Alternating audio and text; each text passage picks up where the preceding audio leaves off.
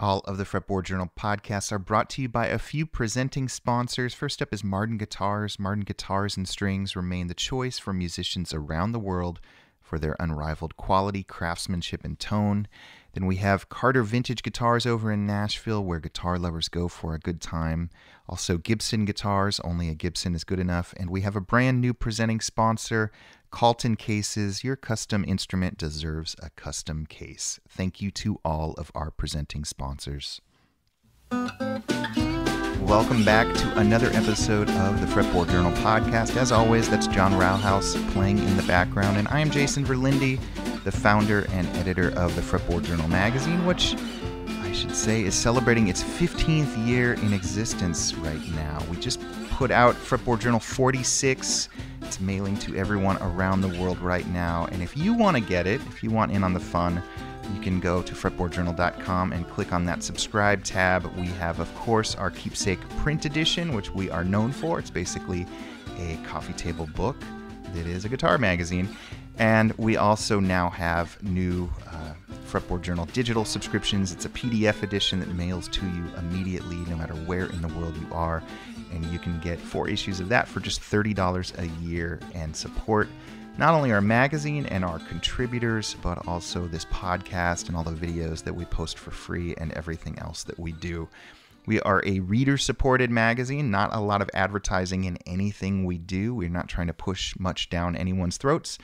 And so our readers and our listeners like you really help pay the bills, keep the lights on, and allow us to do all of this fun stuff that we do every week. So Eddie Van Halen, guitar god, passed away this week at the age of 65. Super sad, super tragic. We never, of course, got to interview him. He wasn't much for doing many interviews since we've been around. But as I was thinking about this podcast, I thought, I bet a bunch of you have some great Eddie Van Halen and Van Halen stories, and I would love to hear those either for a future episode of the podcast or maybe for a magazine article. Please reach out to me, podcast@fretboardjournal.com, and I will share them. And then I was thinking about what the actual episode would be this week, and of all the podcasts we had in the can, I picked the most rock and roll one as a small tribute to Eddie Van Halen and all that he did. This one is going to be quite entertaining. I hope you have your favorite beverage next to you and a comfy chair, because I'm talking to the legendary tour manager, live sound engineer, jack of all trades, known simply as Nitebob. Nitebob has had a storied career that goes back almost 50 years. He's worked alongside the New York Dolls, Iggy Pop and the Stooges, REM, Aerosmith, Emerson, Lake and Palmer, Ace Frehley, and Steely Dan, and so many others. Lez Zeppelin, I know he was working with until recently when COVID kind of stopped his career with lack of touring and stuff. But Nitebob, I first got introduced to a few years ago. I was putting together a story on the guitars of Walter Becker, many of which went up for auction recently. And Walter really supported independent builders like few other music heroes have.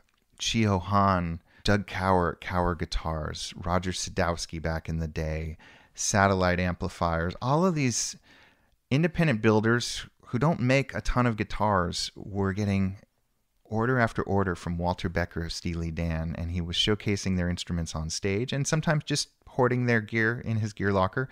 But I wanted to get the story behind that, so I interviewed a bunch of luthiers for the Fretboard Journal's second electric guitar annual, and really all fingers pointed back to Nitebob. So I talked to Nitebob for that story.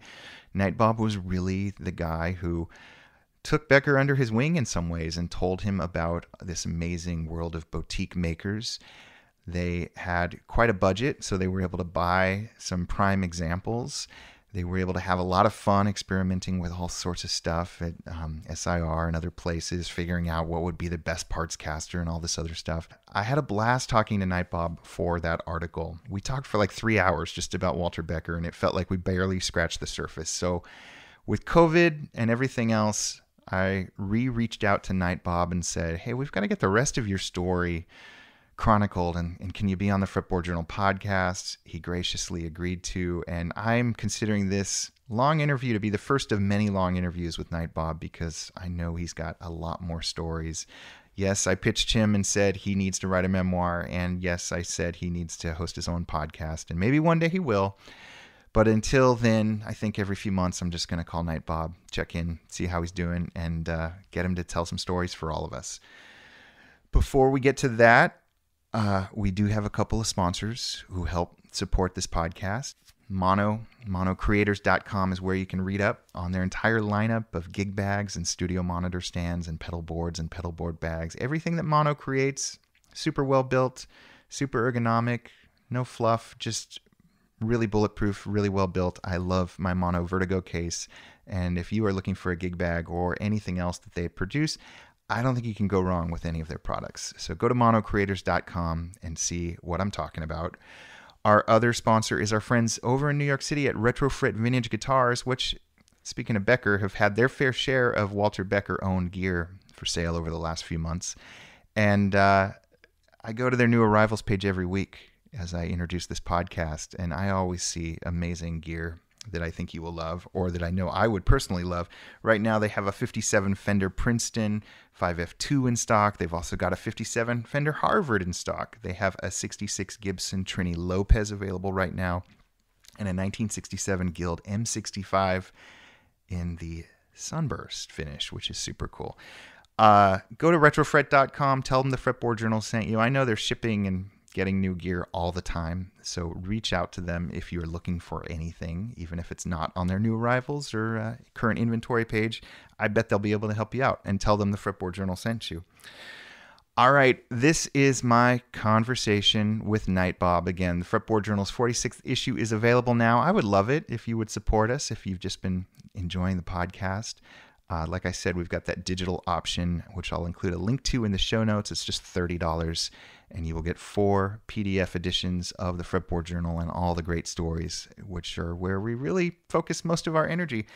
And if there are any Nitebob fans out there who are listening and want to dig a little bit deeper into some of the stuff we're talking about, I should add that I talked to Adam from Satellite Amplifiers, another person who Becker supported over the years, and an incredible amp builder down in San Diego, on our sister podcast, The Truth About Vintage Amps. So if you go back, it was right at the beginning of the year, pre-COVID, and there is a special bonus episode of The Truth About Vintage Amps podcast with Adam Grimm from Satellite that I think everybody would dig, because we talk a little bit more about some of this stuff.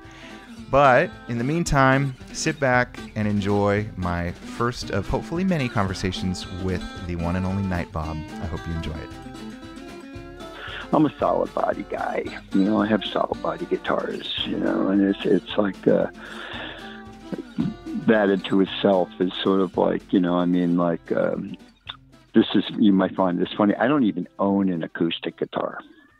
It's amazing. Well, is it? Well, it's like, listen, I've been doing the guitar thing for maybe 60 years.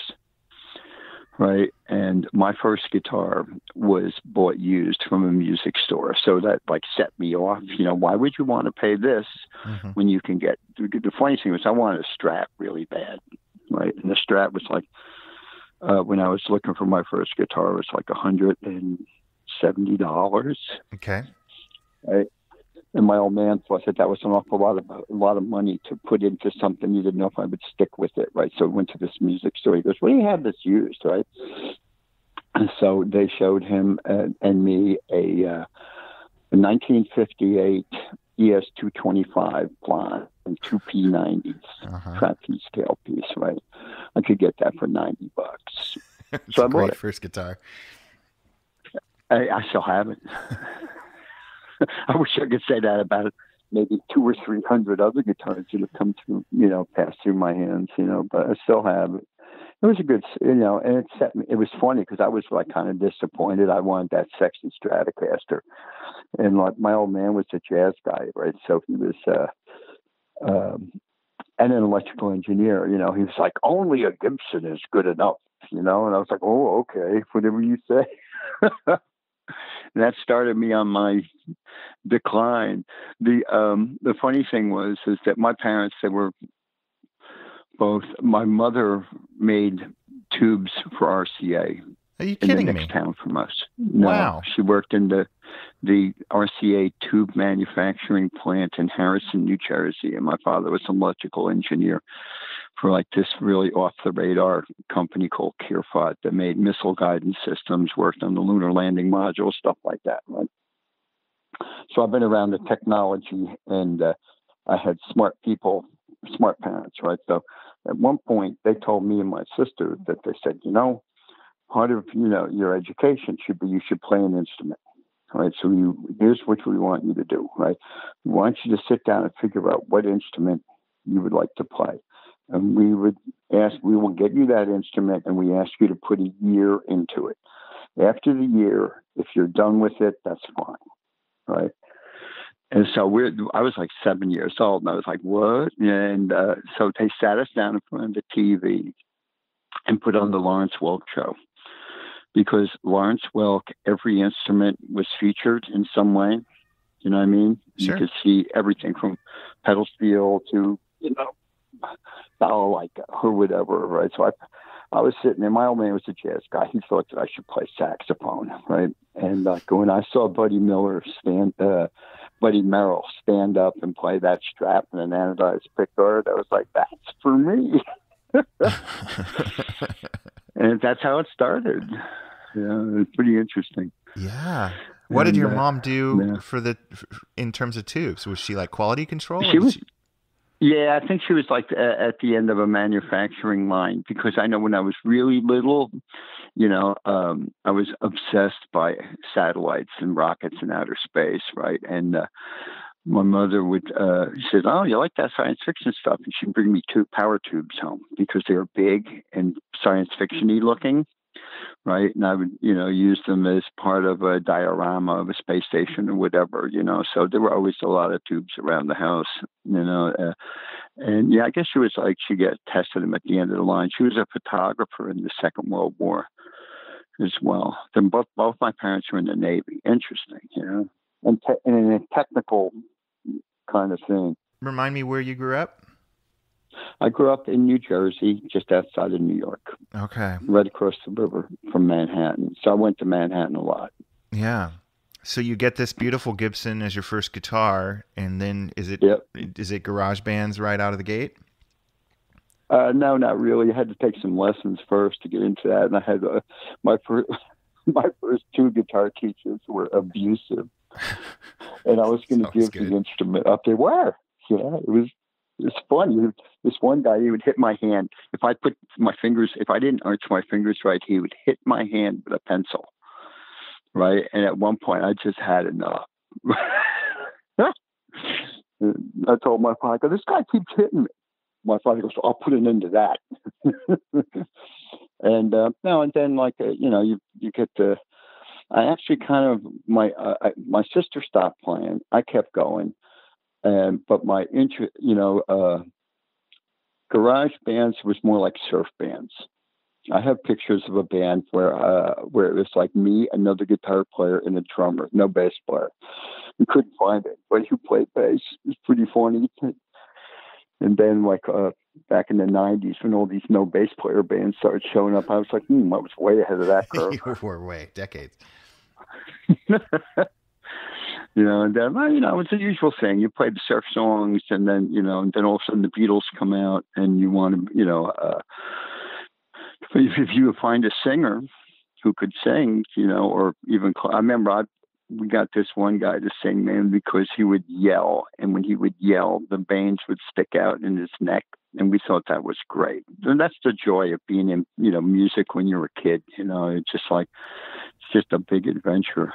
It's like the precursor to your work in the Stooges, not to get ahead of ourselves. Yeah, well, in a way, yeah. It's just like, because it's a big release. And it's like, I could go on for hours about the purpose of music and life and all that kind of jazz. But I think you could go to Roadie Free Radio, and there's an hour and a half of me talking about basically what I told you just now, and all the stuff that went on afterwards, right? I mean, I got into the music business because I used to mix my own band. right? Like I said, my father was heavy tech, right? So he would he would say, he called me up once and he goes, listen, because we're switching over to solid state amps here at the shop. He goes, like, so we have all these tube amps, right? So I can't give them to you and I can't sell them to you. I said, but they're going to be thrown in a dumpster. He goes, around the end of the day today, he goes, drive up to the gate, tell Charlie you're here to meet me, right? Drive by that dumpster and fill up the trunk with these tube amps, right? So they turn out to be Macintosh power amps. Which they were using for like a PA system or something else? No, they're using it for vibration tables to see the effects of vibration on gyroscopes and electrical components. Like I said, they made missile guidance systems and lunar landing module bits and shit like that. So they had these vibration tables, and they used these power amps so they could record the slightest changes in circuits and design and stuff like that. So I got all these Macintosh power amps. So I had a pretty good PA for a kid. Yeah. A lot of power. So you are a teenager, you're in bands, and your dad is this scientist type, and so are you immediately... he was like an engineer. He wasn't real, he knew scientist sounds too much like a guy in a lab coat. Sure. He was, he was an engineer, right? I mean, I remember like a big moment in my life. It's like when I went to visit him at work, or bring your kid to work day or something. He plugged the microphone into an oscilloscope, and he goes, "You want to see what your voice looks like?" I was like, "Yeah," right. And talking to a microphone, on a frequency analyzer and an oscilloscope, and I was like, "Wow!" It was deep, But back then, like this is I guess post mid 60s. Sure. Early, and so you could play all the time. You could play dances, you could play parties, and it was great. I got into the music business because a friend of mine whose band that I would let him use my PA, right? He moved into professional band thing, and he says, I can get you a job in New York City running a rehearsal studio at from like 4 till midnight, and the best part is you could rehearse your band for free. And I was like, this is like the big, because at that point I would say I wanted to be a guitar player. Within 2 weeks of working in that place, I realized that I was nowhere near as good as I needed to be. My first day at the job, there were 2 studios, and one studio was Mahavishnu Orchestra. Okay.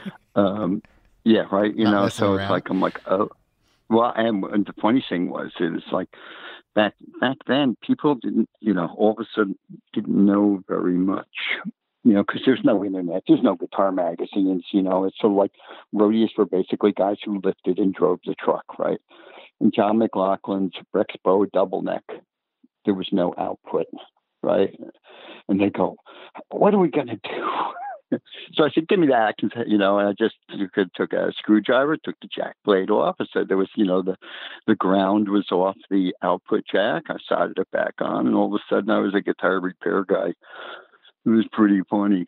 But also, when you see when you're able to, I did 6 weeks of Johnny Winter rehearsals. I sat in front of him, right? And, which was funny because in a previous issue of your magazine, you were, what's his name? The guy who sold Johnny Winter all his Firebirds. Oh gosh, yeah, I'm spacing on it, but yeah, I know. Yeah, I know. Yeah, that guy. Well, I met him at that rehearsal place when he brought 3 Firebirds for Johnny to buy, right? And that really kind of started the old guitar thing going with me, right? Being there, because you get to see all these things, things were cheap, right? And then people hit me to like, they used to have this thing in the East Coast called the Want Ad Press, right? It would come out every Wednesday. And you would get this thing, and there'd be all these instruments for sale, right? And, I would go buy these guitars. and then resell them in New York City, usually sometimes the same day. So it became, like add to my income of working in the rehearsal studio, or take them to the rehearsal studio and sell them to people there and cut out the middleman. I sold a lot of guitars to Mr. Friedman at We Buy Guitars on 48th Street. And we had the, Paramount Pawn before that, too. It was pretty funny. Yeah, so you are, I mean, it sounds like you were just destined for the career and the guitar habit that you had. You were clearly taking apart stuff as a teenager, and then it just naturally transitioned when you started working at this rehearsal space. Yeah, I mean, and you would sell the guitars to both stores as well as just bring them into the rehearsal space and say, I just found this? Yeah. Yeah. Yeah, it's just like, hey, what's that? I go, oh, that's it.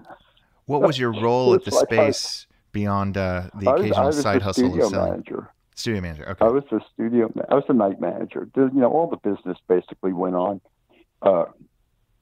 between 4 and 6. That's how I got this nickname, right? Because the guy who ran the studio during the day, his name was Bob, too. If you call between 4 and 6, because their shifts overlapped, the girl who answered the phone would go, I got to speak to Bob about rehearsal.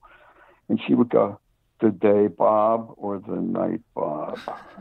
And the bands that, he got mostly the jazz bands that would, rehearse during the day and then go play club gigs or sessions or some shit like that, And I got to see a lot of musicians, man. I mean, everybody from Miles Davis to Tony Williams to, I watched Billy Cobham rehearse his solo album with Jan Hammer and Tommy Bolin. I just sat in the room. I'm like, wow, this is really so deep that I don't know what to say about it, I bought an Echoplex from him. Wow. Still have it? Yeah. Nice. Yeah. It's a gray tube Echoplex. It was like, he was looking for some spare cash. Put it that way. I go, wow, that's a nice. I go, I don't think I've ever seen a gray one. And he goes, like, you want to buy it? $60. And I was like, I'm in. Here you go. Does it work? It's just kind of funny. No, it just set me on my way. I mean, I still, for a good 10 years after that, I still wanted to be a guitar player. I just knew I had to work harder. And when you get to be around a lot of really good players, you can ask questions, like, why do you do that? Or could you show me how you did that? And they'd be happy to show you, so I got to pick up some pointers and shit like that, and it's one of the greatest things that a guitar player told me. He said, like, listen, you have to understand your role in a popular song. You're the noise that happens when the singing stops. And he said to me, he goes, the average person, he goes, it's all about the vocal melody and the singing, because it's talking. That's where you communicate information or feeling. It's all in the vocal, right? And he goes, to be honest, it's all about kick, snare, and bass guitar. That's what gets your foot tapping, and your head bobbing and all that. He goes, the rest of it is just bullshit. He goes, you can work all your life, learning all these scales and all this stuff. He goes, but the thing you need to remember is that it's really, you're playing 6 or 7 seconds. So you don't, so you really don't have to, unless you're playing an instrumental band. That's a whole other thing. He goes, you'll never get peon clubs. Right, because the average person who will want to come to see you and buy your records is more vocally orientated. So just remember where you fit into this. And he goes, and the last thing he said to me, he goes, learn to write songs. And I was like, all right, thanks. Who was that? I don't want to reveal that right now. Okay. I'm going to save that for another time. Well, just say a famous musician. Okay. If you want to use that bit, I'm going to use all this bit. Yeah. I mean, you must have been this. I mean, it sounds like you were this incredible fly on the wall to some probably magical and also some infamous sessions. Yeah. At what point did you transitioned, because now, I mean, you're widely regarded as one of the great sound guys. At what point did you actually start twiddling knobs? Well, I've been from the first day I was at work, when I got that job. I mean, I'd mixed some bands before. I'd mixed my own band from the side, from the side of it. I knew what an important thing is balance, the balance between instruments in a band, right? And once you have that in your head, what the balance should be, how loud the vocals should be in regards to everything else, you're pretty much on your way. And back when I was starting to do this, there was not a whole lot of technology. Sure. I mean, it's like, some mixing consoles had a master tone knob, or if you're lucky, you had bass and treble. I know when I started working at the rehearsal studio, we used these 8-channel Sun Coliseum mixers, right? And they had bass and treble. And I was like, whoa. And graphic equalizers, which I'd seen in magazines, but never actually used one, right? And they, and I thought I was in over my head, and they were like, "No, it's all set up," and either Bob Coffey or Harry Popick, right? These two other audio guys. They said, "Listen," he goes, "a lot of it is in perception." He goes, "They'll ask for something, you pretend to turn a knob and look at them, and they'll go, 'That's great,' and you haven't done anything, So it's like, you respond to them in some way, and to this is like a big eye opener, that they're listening in a different way than you're listening, right? So I mean, it was really easy. I worked there for a year and a half, right? Okay. And then everybody wanted to join the circus and get out of town, because you see these touring bands, they had old stories. And, it's like Johnny Winter would tell me about this. And, I was having some drinks with Janis Joplin. And, and Jerry Garcia came over. And I was like, oh, this is such a great thing. I want to do this, And I got a job.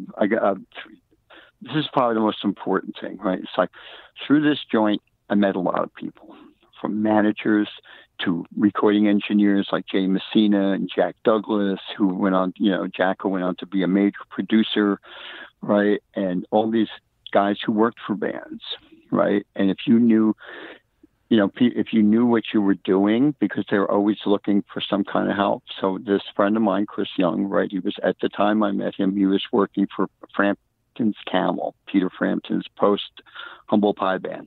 Yeah.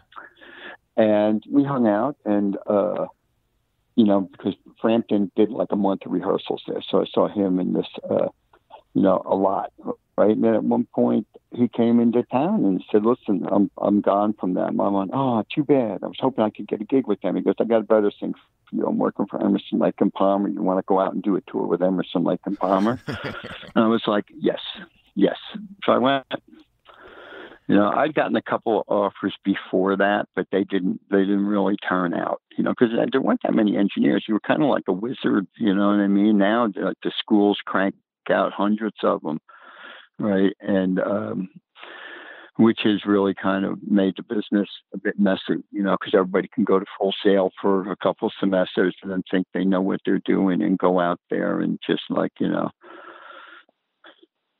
attempt to make things sound like. And that's why when you go to concerts now, you hear like the featured thing seems to be the kick drum, but the people you meet, they called up, and I went out and did for 3.5 months with Emerson, Lake and Palmer, doing 5 shows a week, flying every day, because Emerson, Lake and Palmer sold an immense amount of records in India. Right. And at that point in the early 70s, you could not take cash out of India. So what they would do is they'd buy all these plane tickets on Air India. And back in like around 1973, 74, if you had a ticket, it was good basically on any airline. So you could take these Air India tickets, like going from New York to Atlanta, and just, it's an underground currency. Book flights on. Yeah. And just book flight on American or something. So they would give us a big wad of tickets at the beginning of the tour and go, "Don't lose them. You're going to have to pay for your own flight." And I was like part of a crew of, I don't know, 18 people. I'd fly every day. What were you doing? Which these people, I was just a PA guy. Okay. I'd stack the rear quad PA and unload trucks and all that. And probably the most important thing was like the British bands were very different than American bands. There was like a definite class thing between the performers and those who were, like I was in the service industry, PA guy, the only thing lower was was the lighting guys. But you get to learn a lot of things from these guys who had been doing this, for 5 or 10 years. And you go, you do a show, you go hang out with the whole, like the Keith Emerson's one of his keyboard techs, right? He'd work for Jimi Hendrix and stuff, So you get some, and the technology was weak back then, People would wrap Marshall heads in aluminum foil to try and stop the hum. Now, all kinds of silly things. I have so many questions. Were they flying their gear from gig to gig too? No, gear. There were four semis full of gear. One semi just for the drum set, because it was made out of stainless steel and weighed a ton. Took 4 guys to lift the kick drum. Okay. Yeah, so I all went in a truck, and 2 trucks, I guess a truck and a half of PA, some lights, backline, blah blah blah, shit like that. A lot of backline. Yeah.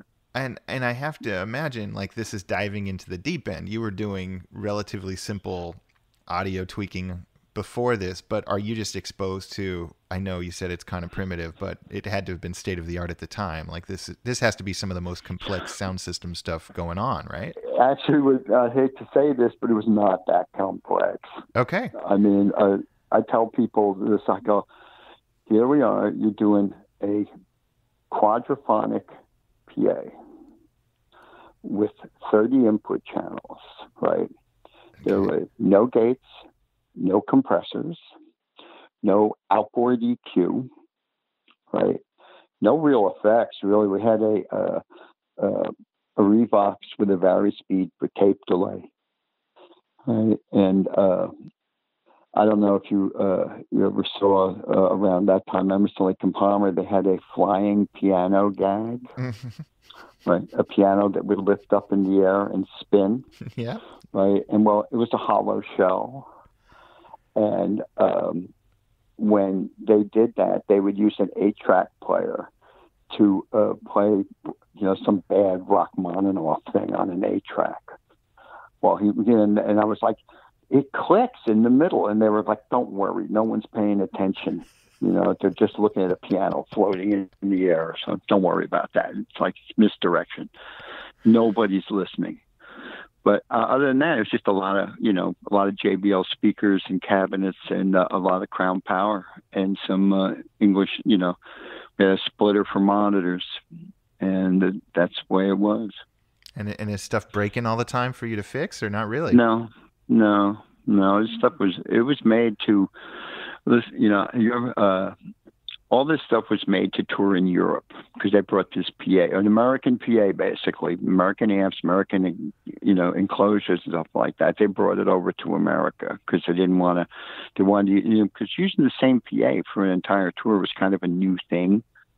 In the early 70s, a lot of times you'd use local PAs or bands didn't carry it. They'd just carry backline in the back of a 20-foot rider truck or something, and use some kind of, it was a bit hit and miss. Carrying it. First band first production rehearsal I ever went to was Alice Cooper. And right after $1 Billion Babies, they were getting ready to do swing of dates in the fall into the winter. And the amplifier manufacturer had offered them a free backline, right? And I was a pretty knowledgeable guy, so they said, we're going to send you down to deal with these guitar players because you speak their language and you can help them get a backline for this. And so I went to these production rehearsals, and I learned a lot by watching, a big band rehearse, right? And it was also the first time I saw the man behind the curtain. They had an offstage keyboard player and an offstage guitar player behind the curtain. Wow. To fill the sound out. And I was like blown away. Why are they behind the curtain? They're like, shut up. No one's supposed to know they're here. I was like, oh. Because at that time, I'm like 22 years old. This was like, this is all new. I'm like, really? You begin to find out not everything is the way you may have thought it was from reading Rolling Stone. Yeah, remember, too, there's very little media there. You know what I'm saying? There's like, the first time I had internet access was like 1995, right? Sure. This is 1972. It's basically everything was, somebody would tell you. There was no book. Yeah. You know what I mean? You'd learn from the guys who were doing it at the time, and you pick up these little pieces of info. Same thing with the guitar thing, too.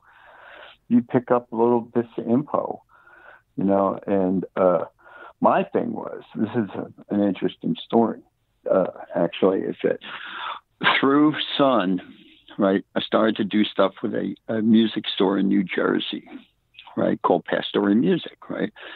And they were, they wanted to take on Manny's, right? And so they were giving really good deals on stuff, right? And they had I designed a logo for them and a sticker. It's like the last things I did from my art background, right? But when I was there, they had a guitar repair guy named Ronaldo Oldafini, right? An Italian guy, right? Mm-hmm. And he was like, my own private Diaquisto or something, and I could, because he would help me about why does the action go up when the weather changes? And he go, oh, Bobby, let me tell you about the truss rods. And I was like, what's that?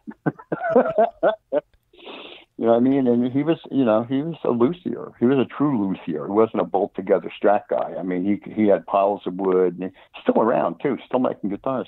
Wow. But he kind of hipped me to a bunch of things, and then like when you're the guy, when someone goes like, oh man, I can hardly play this. What are we going to do? Do we have to send it to that guitar repair guy in Nashville?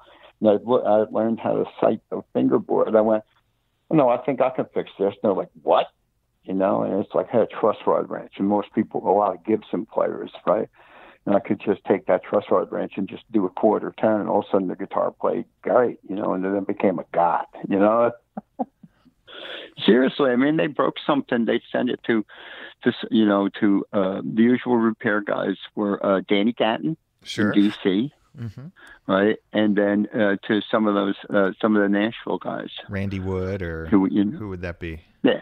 Yeah. Well, like, you send it to Grewing. He had a shop, right? Sure. And there's old time pick and power. Yep. I know I sent a guitar there to have a headstock repair done. I thought that was it. And the same thing too, that also through I had my local music store was a place called Mascara Music in Belleville, right? And they had these two repair guys who had Dennis Electronics, right? It was Dennis Bonk and Dennis Kager, right? Who were both really smart guys. Kager has passed away. He used to work at Ampeg, because Ampeg is a Jersey company, Linden, sure, 20 minutes on the turnpike away from where I live. Or you could go down to the Ampeg factory. You could go to Guild, because Guild was in Hoboken, sure, right? And the fact that you showed any kind of interest in, because this is really, I'm talking late 60s into the early 70s, the guitar boom was over. But the American music boom was starting to break, big time. So, if you know how to if you could solder and you knew a couple of tricks, you were all of a sudden, a go-to guy, Were you still? I was fearless too, man. You want me to put a pickup in? I put it. New York Dial said we have Flying V. We want to have 3 pickups in. I'm like, I can do that, and I just chisel the whole. Were you at this point on your own? Were you living with your folks still and tinkering with guitars back at home, or where was your space to do all this stuff? At the rehearsal place. Okay. Right. I worked there 6-7 days a week. Sometimes I just, I had a car. I drive out there. I do my thing and then go hang out. right? Afterwards, go to Max's Kansas City and hang out and meet David Bowie and meet Lou Reed, meet all these other guys, and like somebody would go like, hey, this guy fixed my guitar. It's like, Wow. I didn't want to be a guitar repair guy. Yeah. Repair comes in. I mean, there was a point like 5 years later when I was tired of touring. I figured I still had a couple of good years left in my life. That if I wanted to be in a band, this is like I think I was about 27, 28, and I'd spent basically 5 years full tilt in the touring industry and in rehearsals and with pro bands and stuff. And I said, like, if I don't do this thing now, I'm never going to do it. Right? I wanted to be in the band still. And with all this knowledge I accumulated, and so I got a job on 48th Street selling guitars at Rebuy.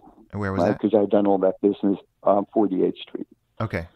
That's a place in one block. There are like 7 music stores. Did you? What store were you at? I was at what they used to call Little Rebuy. It was the original Rebuy, very small storefront, right? And then Mr. Friedman, he was a wheel and dealer guy. He got a really big space across the street. Like it was gigantic, like kind of like Manny-sized space, right? And he was moving there. So he sold the lease to his son. That explains a lot about Mr. Friedman, right? And so I worked for the Little Rebuy. But of course, across the street, at the big Rebuy, they had a repair guy too who would tell you little things. You'd learn these little things. Like he goes like, and I go like, Jake, the G string on this guitar, it's buzzing. He'd look at it and he goes, the nut slot is too low. And I go, how do I fix that? He goes, well, if you could make nuts, you tell the guy he needs a new nut and you charge him $45 for a new nut. He goes, if you're stuck at a gig, he goes, a little bit of super glue and some, I'm trying to remember what the powder was. There was some kind of powder that you would put a drop of glue in the nut slot, and you could use like bone dust, but there was something else we used to use. I can't remember. I'll remember. I'll get you that before this ever comes out. Yeah. Okay. But you put that in there, and I remember the thing was he goes, don't breathe it because the reaction between this powder and the super glue put out some toxic. Yeah. He goes, just drop it and stand away. And then you could use, he hit me the nut files and things like that. And also, secrets, these little itty-bitty secrets. Yeah. I sold a lot of guitars to a lot of famous people there too, which was kind of hilarious. It's like networking, in the pre-internet age. Now everybody knows everything and everybody thinks they're an expert, on all kind of stuff, and then begin to, I tell people all the time, I go, you people are obsessing about details. I would say like make music, right? That's what it's all about. You want to sit here and talk about this rosewood, why is ebony brighter than rosewood? And I'm like, listen, you're playing electric guitar. It doesn't matter. It really doesn't. It's just what I'm saying, you're not on an acoustic guitar. You may notice the difference on a solid, but you won't. It was like in the late 70s, we used to call it the brass age. Everything was about brass, right? Brass bridge, brass nut. I'm putting a brass tailpiece on my Les Paul that weighs 2 pounds. It's like heavy is better. Like a 12-pound Les Paul will sound better. Like, no, you'll have a backache. So. Did you go to LeBeau Guitars ever? Yeah. That's Guitar Lab. Guitar Lab, yeah. Yeah. I went there. That was like the hipster place. First, it was in Greenwich Village. And then it moved up to around the corner from 48th Street. And there were a lot of, I learned a lot there too by asking questions. I interviewed Woody Pfeiffer there, who worked there. Brilliant. He was brilliant. Yeah, he was like the best fretwork guy on the planet. He's a brilliant luthier. How is he? Is he good? I haven't talked to him in quite some time. He's good. He's I forget where he is. He's upstate though, taking care of his mom, Yeah. and doing still doing some pretty amazing.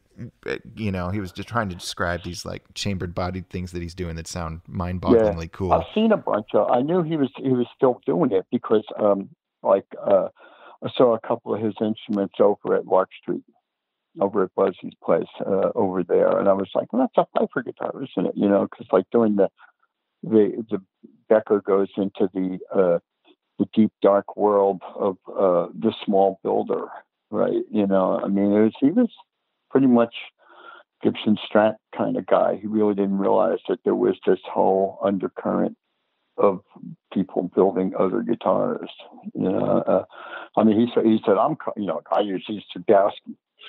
And I burst out laughing. I remember when he was a repair guy at Rondo Music in Jersey, right? And then he came over, and Ken Parker was doing repairs at the Little We Buy too, and Tucker Barrett. So there were some real woodworking guys. And I remember going up because the third floor was the repair place and the offices for the Little We Buy joint, right? And so he had Parker and Barrett there, and Roger would come over from Jersey, right? I went up there once, and they were the three of them were tapping pieces of wood, right? Mm-hmm. He goes, you have to find this resonant piece of wood, right? And I was like, no, I don't know about maybe an acoustic guitar or an arch tablet. So like, I don't know really about this. How much resonance you need when you're plugged into a 100-watt high watt? Really, it's going to resonate everything down the block, So I was more about they were more about the art. I was more about the actual usage. You want a guitar that'll stay in tune and play, sure. With a volume control that works, and just because that's what you need to get your job done. Utility purposes. And I got to see when I worked on 48th Street, I saw hundreds of guitars, everything, everything known to man came by there, because like Larry Friedman, Mr. Friedman, right? When I was selling things to him, he would sometimes impart these little bits of wisdom, right? He goes, you know why people sell me guitars, Bob? And I go, because they don't want them anymore? Because there's two reasons people sell guitars, Bob. That's number one, they need the money, right? And I go, and what's number two? They need the money. And it was,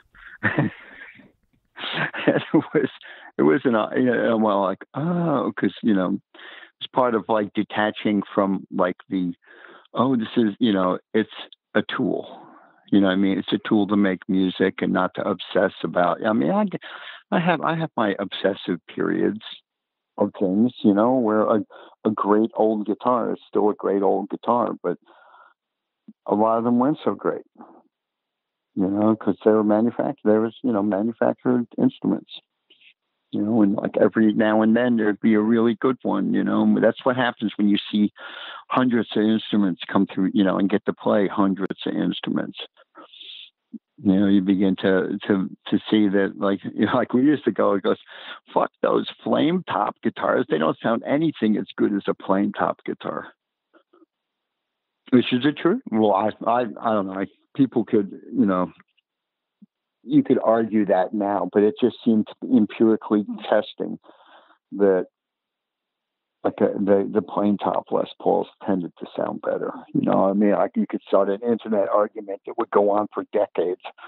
Everybody would hate me for even saying that, but there's just something about it, and I do understand the process of wood. I learned that from Ken Parker and Tucker Barrett, about why quarter sawn and why this and what how wood is cut does have an impact on things.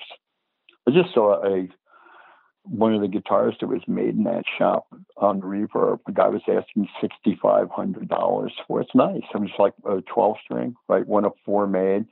The others were I think Lou Reed had one.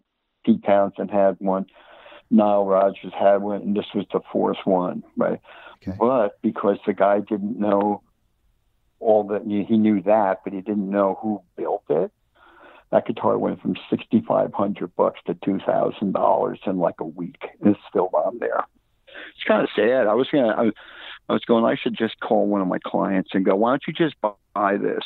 And I'll write you a letter telling you what exactly, what was really going on here. It's actually a very special instrument, and I probably have pictures of it being made somewhere.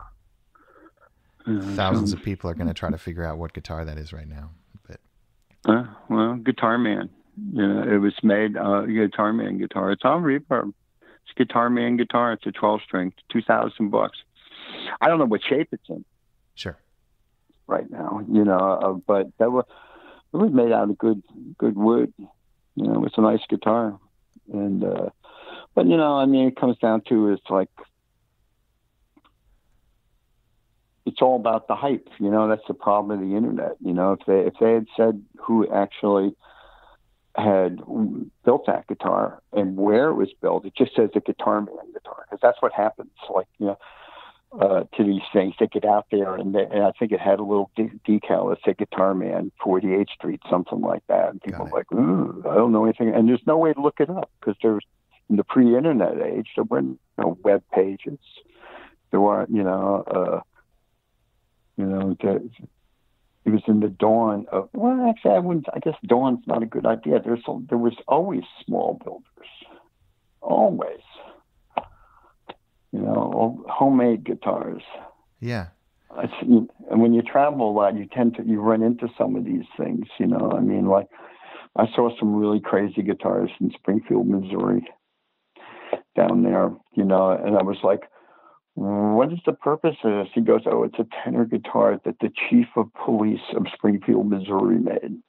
And it was like a wild body shape, like made by someone who had, just wanted to stand out from the crowd, kind of like, oh God, I'm having brain freeze today. Who's the guy up in the Northeast who made the Ian Hunter Maltese cross guitar? Oh, Harvey Thomas? Yeah. Yeah. There was Harvey Thomas Northwest everywhere. Yeah. I love that stuff. Yeah.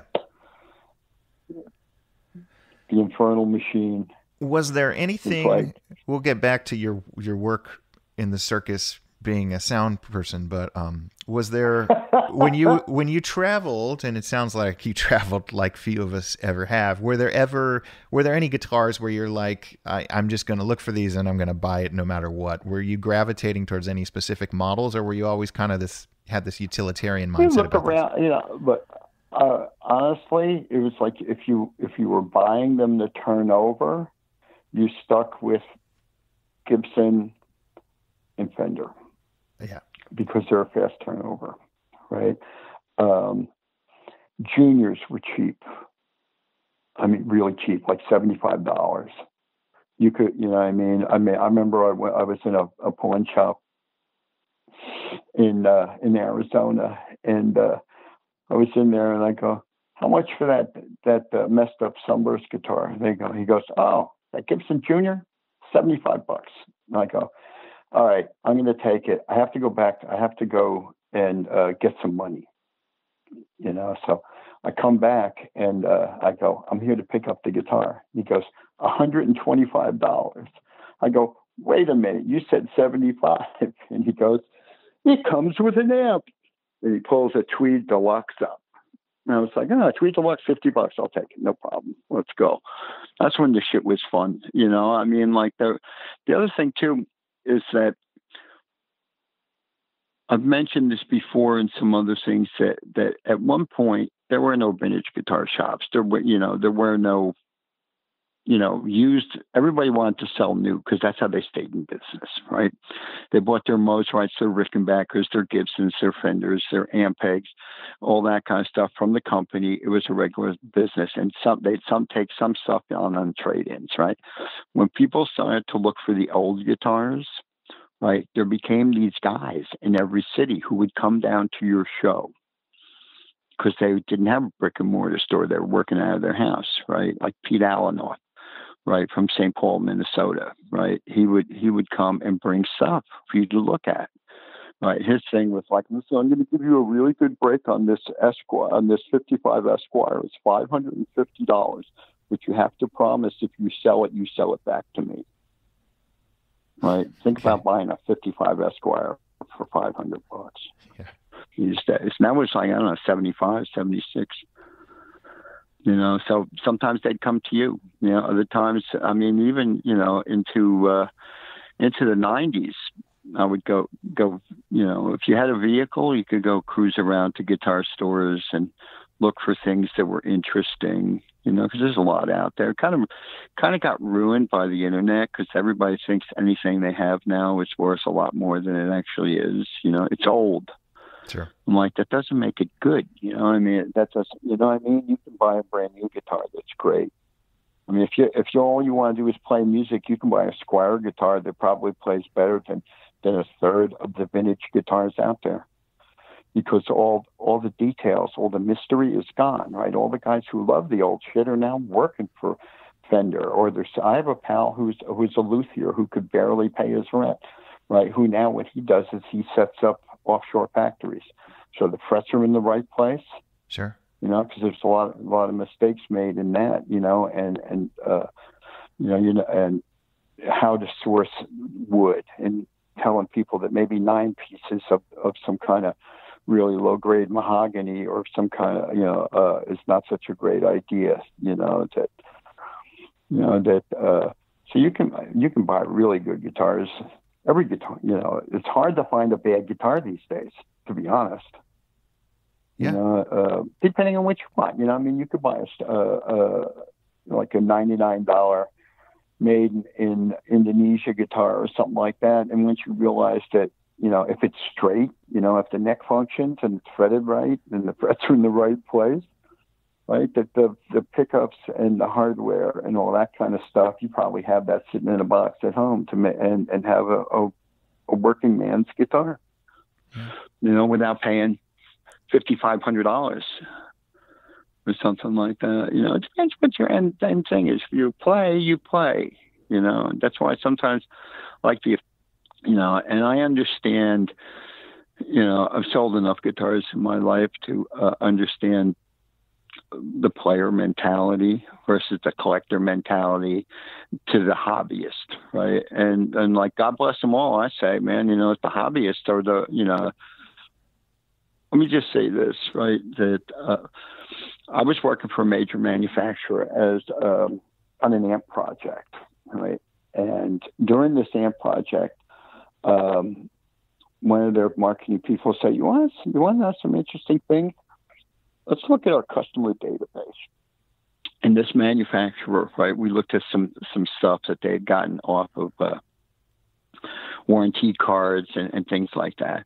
The 80% of the amplifiers they make never leave the house when they come back from the music store. 80%. I can believe that. Right. So, I mean, the 20% of the amps these guys make are actually working amplifiers that go out and do shows and stuff like that. So they sit in your music room or they sit in your office and, you strum a few chords or play a couple of riffs or whatever. 80%. So there's a lot of, people who play for the fun of playing or for the fun of having something to put excess cash into, or, and then you get into this whole, mentality of people who all they do is flip guitars over and over, Yeah. They buy a guitar, they keep it for a month, and the next thing you know, it's on the gear page, and they want to buy something else, or they're trying to, it comes from an old mentality of trying to get like the best flamey top. And you would keep trading and selling until you got the ultimate top or something like that. Well, it still continues to this day, where people decide that a Huber is the greatest guitar ever made. And then they buy one, and after 5 weeks, they're going, this is a really great guitar, but it's not working for me. So then they want to flip it and buy, some Swiss guy's guitar. Yeah. Or some guy from upstate, which is fine. I'm a big supporter of American craftsmanship or small companies building, we're not building missile guidance systems here, or computers or anything like that. The guitar is still kind of a simple instrument compared to a harp or a piano, that you could, with a little bit of knowledge, you can make your own guitar. Yeah. When we went, and I'm the last person, being the Fretboard Journal guy, to steer away from guitars, but we left your sound engineering career at Emerson, Lake and Palmer. What was the next step after the music store gig? No, well, actually, I went from Emerson, Lake and Palmer to the New York Dolls. Okay. Right. Another deep end dive. Yeah. Wait. And here's the funny thing I got this gig, right? And then they were still touring. I went to see them, right? And they go, "How come you didn't come back out?" And I go, "Well, I have another gig." And they go, "What gig do you have?" And they go, I work for the New York Dolls. And they went, "We can't believe your career has plummeted like this, that you went from playing like California Jam to 400,000 people with Emerson, Lake and Palmer to some weirdo band," right? And I looked at them and I go, "But I don't have to lift anything." And they all went, "What?" I go, "All I do is mix the band and I fly with the band." And they were like, "Are you kidding?" I'm like, "No, that's all I do. All I do is mix the band. I don't drive a truck. I don't stack anything. I don't pick anything up." And they were flabbergasted, So I had went from in their eyes, going from a crappy band, a meaningless, crappy band, to being like, it doesn't get much better than this kind of deal. And it was a good gig. I enjoyed working. We worked weekends. How did you get the New York Dolls? What's the audition process like for that? This comes back to the rehearsal studio, which was called Baggies, right? Famous at one point for Jimi Hendrix rehearsing the band of Gypsies there, amongst other things. I had done rehearsals with them at this. It was the only place to rehearse in New York at that time. We're talking 72, 73. It was the only place. There was two floors of a giant loft in what is now Soho. So you could go and and it had backline and a PA. You could just show up with your guitar and play your heart out, And so I'd met them there, and I had done some guitar stuff for them. I put a third pickup in a Flying V and did some simple, make it so the guitars would, I knew how to deal with a nut set, how to make it so it doesn't do that kink sound when you're tuning it, Sure. And because they were all, they were big clients of Larry Friedman up at We Buy too. They were always buying guitars left and right up there. And I could make them play a little bit better. I could do some simple things, and so I was plugged in. I was supposed to actually go work for them before Emerson, Lake and Palmer. Like I said, but it didn't work out. I actually went and they said, "No, we're doing this thing. We're starting with this thing in England, in October." Right. So, I went and got a passport and got shots, and I thought I was like, I hit the big time. And then that got canceled. Right. And I was sitting around doing nothing because I had left. The rehearsal studio had decided to merge with Studio Instrument Rentals. Sure. And I was out of a job, right? So it was like, this is my time. And the two guys who had really hooked me up in audio, they had split to do like Foghat and Earth, Wind and Fire. Okay. And they were going like, "You need to get out of there and see the world." And I'm like, "You're right." So next thing I know is, the Dolls thing flamed out. I got Emerson, Lake and Palmer, went from Emerson, Lake and Palmer to the New York Dolls, right? And all the girls would tell me, "You're really good at this. You should really be working for Aerosmith." And I didn't particularly care for Aerosmith. It's the same management, New York Dolls. See what I'm getting at? It's all about who you know, and it's all Clearly. about the networking thing. Yeah. To this day, it's the same thing. That today it's like I don't know. I want to get that deep into it, but it's all, again, it comes to who you know. You get everything is by referral. I've been doing this like 50 years now. I've done every show on played everywhere you could play, and even then now it's like now I'm at the point of like, I'm very picky about what I do. It's nothing like I'm at a point in my life where I don't want to spend 6 months of my life on a bus with people half my age who I have nothing in common with. Sure. It's like I started thinking like at the end of the set when I stopped touring the first time, to use all this knowledge that I had gained and find a way to make a living off of that. And that brought me into, musical instrument manufacturing. And, it's like some people will say that I'm responsible for BC Rich because I saw a BC Rich Mockingbird and bought it and then took it to Aerosmith, and then Joe started playing it, and all of a sudden they went from the demand went from 20 guitars a month to like 100 guitars a month. Right? Same thing with Charvel. I used to buy jack plates from them, metal jack plates for Les Paul, so the plastic wouldn't crack, and instead you'd rip the screws out of the body. Okay. Unbreak, stainless steel tremolo bars for Strats and shit like that. Like merchandise stuff that you couldn't find. You couldn't find like the metal Telecaster knobs, Fender knobs, right? Back in the 70s, where do you buy that? They didn't have them at your local music store, so you needed these parts, because, when you're out in Dubuque, Iowa, Sure. It's kind of hard to replace the jack plate on a 58 Les Paul Custom, that he, crashed into his amp or the drum riser or something and bent it, and then I learned how to make good cables that didn't break and things like that, so I slowly got into MI, and like I was always kind of gear, always wanted to know what the cutting edge gear was, and back in the early 70s, it was Hammer, BC Rich, Alembic,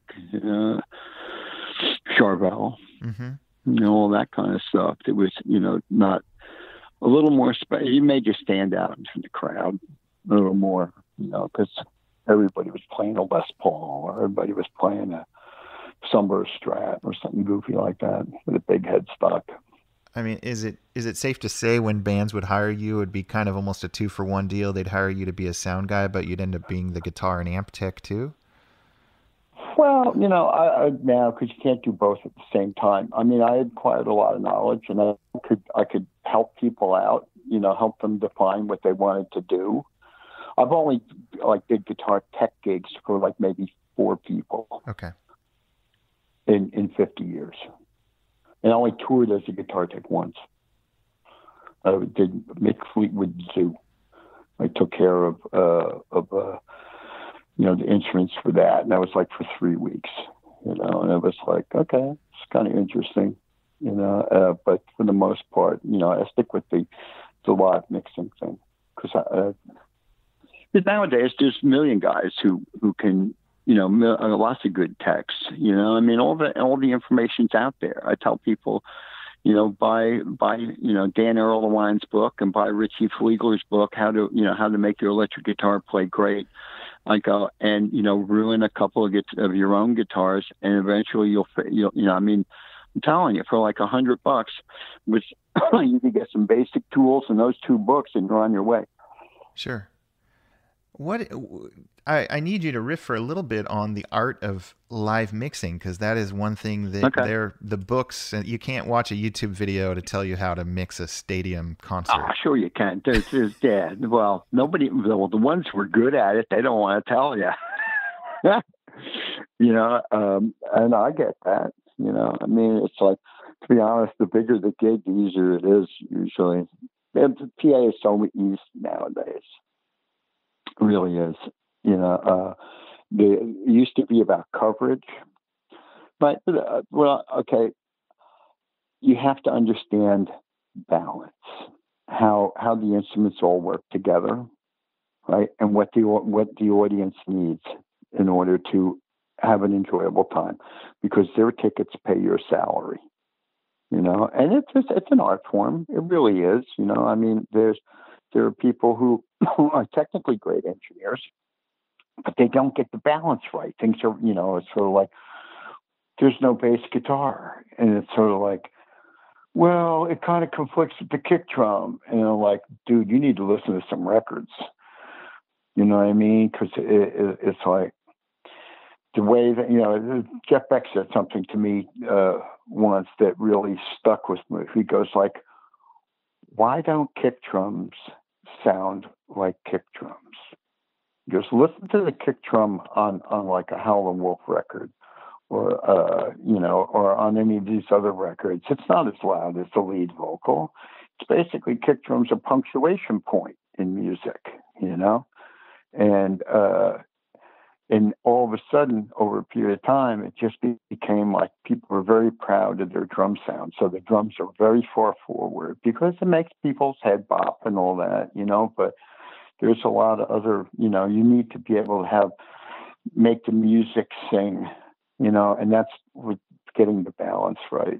It used to be a lot harder because the technology wasn't there. And now that there's all this technology, you have to lean more on your system engineer. There's another engineer who's basically his job is to optimize the PA and to make sure that the PA, you have good coverage everywhere the audience is. And that's his job, right? So that just leaves the artistic bit to me, because I used to have to walk around I used to take the lead singer up to the nosebleed seat so he could hear that they could hear his vocal up there, and it's like, but nowadays you don't have to do that because you can get really good coverage, right? Because the technology's there, I mean, if you're using like Claire Brothers or, Sound Image or any of those companies, it's like everything is as good as it can ever be. Sure. In any kind of venue, so it's the running joke among me and my friends. It's like, great, now we have nothing to blame. It's like all pilot error now. It's all you making a bad choice to do something. It's funny because like through the internet, I've met all these collectors who collect live tapes and who are so happy to send me tapes of shows I did in 1975 and 76. And sometimes you sit there and you go, hey, the balance is good, but I was really kind of overusing that phaser flanger thing on the drums. That's a bit dated, it's like, it's, do you want to talk about the technology or do you want to talk about the art thing? Well, I kind of more the art thing, just because when you say balance, I mean, everybody has records where it's such a subjective thing. There are records where that balance with 2020's ears sounds off. There's too much bass. There's too many, the vocals are too prominent. Right. So yeah, I get that. Are you making that decision, or are you basing it off of what the band is telling you or what the last album sounded like? I never listened to the band. What the hell do they know? And I mean, I've worked with some fabulous musicians and, people that I worked with in 1975, I still talk to on a weekly basis. I haven't worked for some of them since the mid 80s, but we're still in touch because it becomes like that, the shared experience, you were in the trenches together in World War I, and there's a kind of a bonding thing, where it's like, we survived all of this and we're still here, but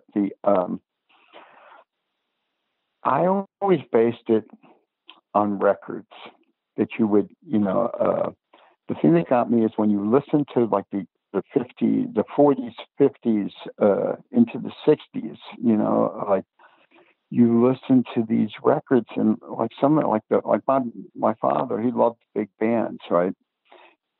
And then when you listen to this and like, yeah, saxophones, trombones, where's the guitar,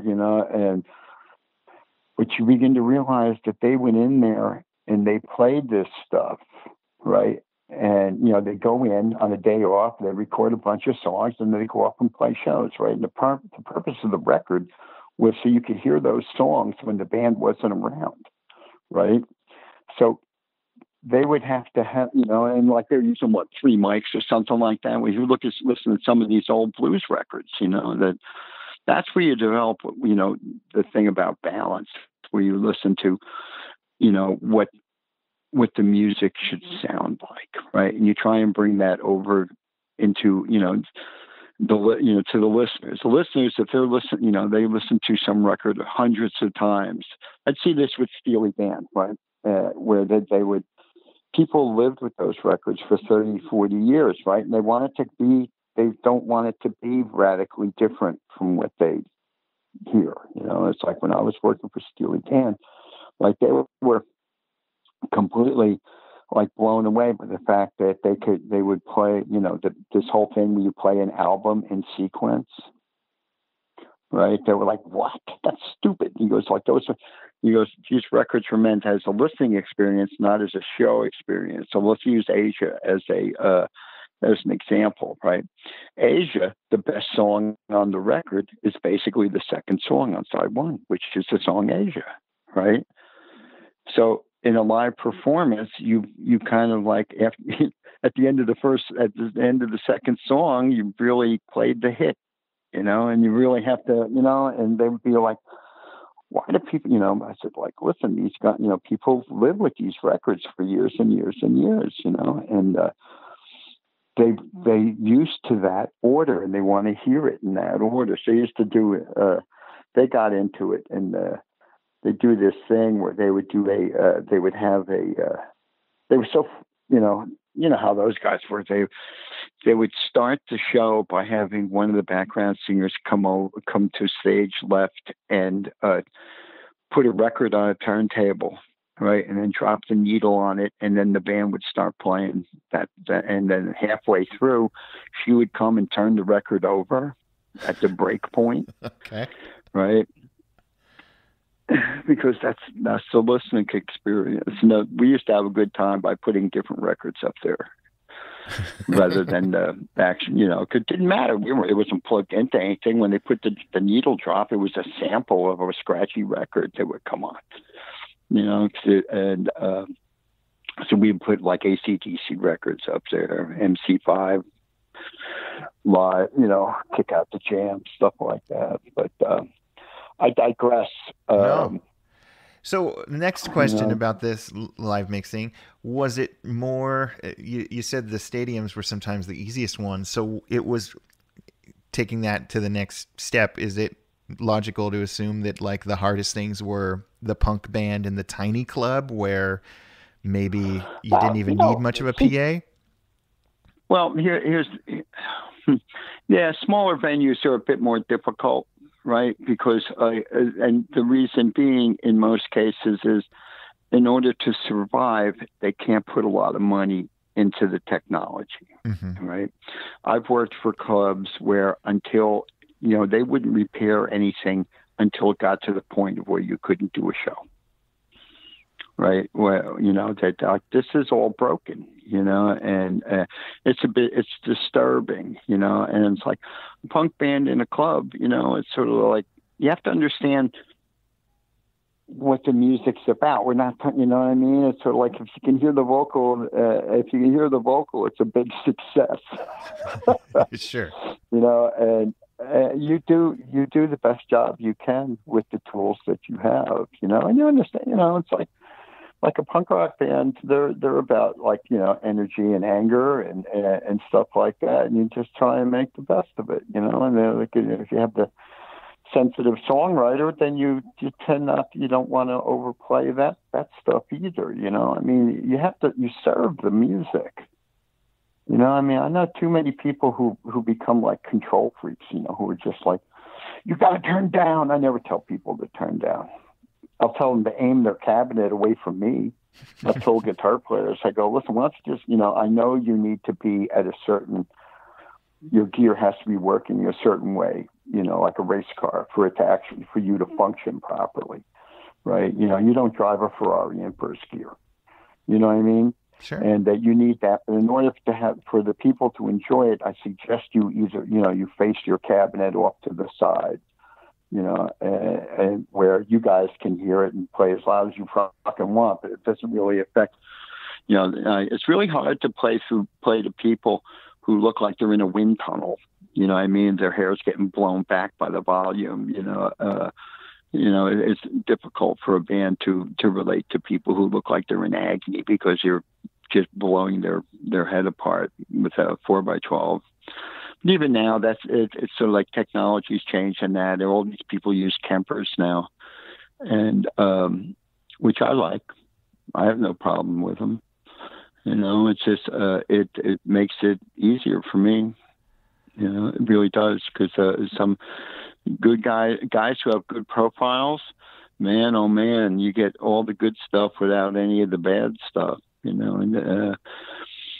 What's I mean, it sounds like they should be insured with Lloyd's of London, but what's your situation with your ears? Is your hearing held up throughout all this? Yeah, you know what? People tend to forget that it's all about it's about amount of exposure, right? You play a really loud show for an hour, right? I'm usually like in an arena or even in a theater. I'm 60 to 100 feet back, and I control, what's going on, I mean, like no amp, no wall of amps is really going to get back, travel all that, especially in a packed house. Yeah. Right. So I'm not, and there, I've learned, this is interesting. In Europe, they're very concerned about decibel levels, right? And the government's involved. You do shows, and there's like a government agency there who's measuring your volume. And it's hard to do a rock show at 100 dB. It really is. The crowd's louder than that, right? But the thing is that how you beat that is that that most of those things average over a period of time. So when your band stops and starts, right, and they talk, to the audience or whatever, your average dB goes way down. So the thing is, if you're working for a band like Motorhead, where it's 120 dB for an hour, you could suffer some damage, right? Most bands don't do that, right? There's always some space, right? And then I take care of my ears. I never use headphones anymore, right? When I tend to use plugs when I'm just around, go out, because limit the exposure. I go on stage, it's like I limit my exposure there. I very rarely go up there, but sometimes people saying, I can't hear myself, and you go up and you try and help them figure a way to make it better. The singer's got the monitors so loud I can't hear what I'm playing, which is a problem. Right. So, you limit exposure. And PAs nowadays too, they're not as brutally harsh as like a 70s, early 80s PA. Things are much smoother because the listening audience, it's one thing when you were listening to scratchy vinyl, but now everybody listens to,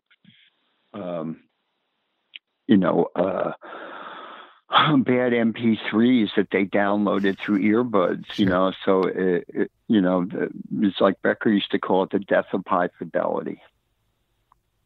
That the audience is not, because remember, I don't know if it was true of you, but usually when I was growing up, it was all about how good your stereo was to listen to music. I mean, there was that whole period where people, it's probably, your dad was probably into some of the stuff of, hand building Dynakit amps, and then the boom boxes kind of took over in the 80s, and people kind of lost track, and the Walkman. I don't even blame the boom box. I blame the demand for convenience, sure, over fidelity. It's sort of like, I go like, why don't you get WAV files? And it's like, WAV files, I'll eat up all the space on my hard drive too fast. Yeah. I go get another hard drive. It's like, the MP3 thing really bothers me, because I can hear the compression and it doesn't sound right to me, and earbuds too. It's sort of like, I don't know if I want a little speaker in my ear canal. Because there's something about the environment, when you have like a nice pair of speakers. Me at home, I listen to Dynaudio speakers, a low powered speaker. Becker turned me on to them. right? And it was like only the second time in my life where I said I put on a record and heard that I knew really well and heard things that I'd never heard before. And that's like a $600 speaker, $600 each. Wow. With an amp in it. Dyne audio, you said? Dyne audio, yeah. I think it's European. Did the live sound experience ever segue into you engineering records? Yeah, records to me is like dentistry. It's painful. Depending on who it is, and what their vision is. I did a thing in the 90s, early 90s, so I took another break from touring, right?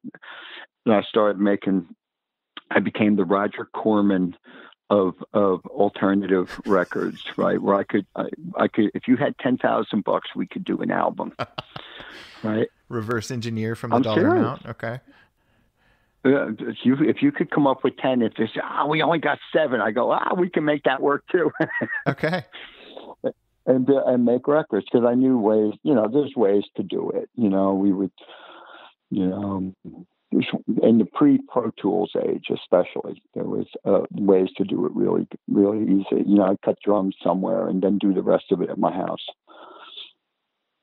I got tired of that too after a while, because I got tired of musicians calling up, "Can I come over to the house and record some vocals?" And I'm like, no. Are there recording at home never really works out. Are there any records of note with your credits on them? Yeah, there's some of them. I don't know if I'd recommend anybody to them at this point. They are kind of like, there's a record I did by a band called the Action Swingers, right? Called Decimation Boulevard, right? That was done in 5 days. But it's like a Ramones record played at 45 rather than 33. It's super high energy pop music, right? I was doing I did some major label stuff, but that was always like, there's too many people had an opinion, you know what I mean? It's like I did a bunch of stuff for Sony, and I wasn't cut out for it. I didn't want to be a hit maker. I kind of went to a more Albini thing. I tried to capture bands for what I thought was great about them, right? And I know plenty of bands who would. There was one band, I did their demos, right? And then they went in and they did this record for Sony. And when it came out, it was like they had tried to make them into something they were not, right? And you could feel the unhappiness on that record that you know what I mean? It was like, it was, the record company's agenda is to sell records, and they will just try and modify you in any way, shape, or form in order to do that. But, I used to tell bands, I go like, listen, they would say like, well, we signed this deal. Do you have any advice? And I go, be true to your music. Don't let them make you into something you're not. All right, because then you'll never be happy. You'll always be unhappy, and you'll always, that record could have been really great if this jerk producer didn't make us do it we cut drums and then we overdubbed this, and it didn't sound like it. By the time it was done, it didn't sound like a band anymore. So I kind of got tired of that, and I got tired of making records fast and cheap. The thing with fast and cheap is that they have to be able, it goes back to like those 40s and 50s blues records, right? If you have to be able to play the shit before you go in the studio. It's the most boring thing in the world is watch people try and make something out of nothing because they only have a fragment of an idea. Sure. And it's better to play the stuff in front of people and see if people stand there looking at you like, what the fuck was that? Rather, you know what I mean? And nowadays, actually, recorded music is at its lowest point value-wise ever. You know what I mean? So it's like nobody wants to put the time in to make a good record. And by the technology, too, also, you can make a really great record at home, depending on what you want to do. I have to imagine you must at this point have this sixth sense when you see a band or hear a band, knowing whether their heart's in the right place and whether their career's going up or going down, because you've seen it all. Well, yeah, I mean, it's like, I always tell people, talent is only 50%. You have to be able, I say this to guitar players and to other engineers, you have to be in charge of your own marketing. I mean, and nowadays I tell people, I go like, listen, you got some really great songs and stuff like that. I suggest you really build a fan base, a social media fan base right now, and like, if you want to make money, you'll make more money selling them a coffee cup than because you can't download a coffee cup. You know what I'm saying? Oh, yeah. Like, it's like right now, like I'm on the fence with this, like, okay, there's no live shows. Everybody wants to do a streaming event, and I'm like, I don't know if that's really such a good idea, because it's going to lessen the experience, because when you see a live show, right, you're in a room, be it 200, 20,000, 100,000 people, right, and they're all there for the same reason, to listen to some band or and it's an experience. You're in a room with like-minded people who kind of like the music that is being played, right? And there's an energy that comes from that between the band and the audience, right? When you're looking at a screen, right, and it's just like, it's like you're, it looks like, a single camera in a rehearsal room. Boring as all hell. People are used to wham bam video TV and shit like that. They have short attention spans, right? Yeah. And I think that you demean the music by doing some of this. I mean, if you want to sit there and do like a couch concert for people, I think that's great, because people need music, But the band thing, I really think that you're going to listen. It's all about convenience now. Now they don't even have to go to a show. I mean, I even succumbed to that with YouTube. It's like, oh man, I really want to go to that Jeff Beck show. And I was like, wait a minute, everybody in the world would be streaming that. Is it worth the cab fare? To go and hustle my way into some venue, to sit there, when you could, you'll see if it's any good. And you go, they're not that good. It's not that this tour is not that good. I don't think I'm going to go. You know what I mean? The mystery's gone. Used to go and want to be surprised at, like, Jeff Beck pulling some kind of like Somewhere Over the Rainbow or something like that. And now it's like, everybody knows the set list, and it has clips, and you can sit there and go, that's not that exciting. Yeah.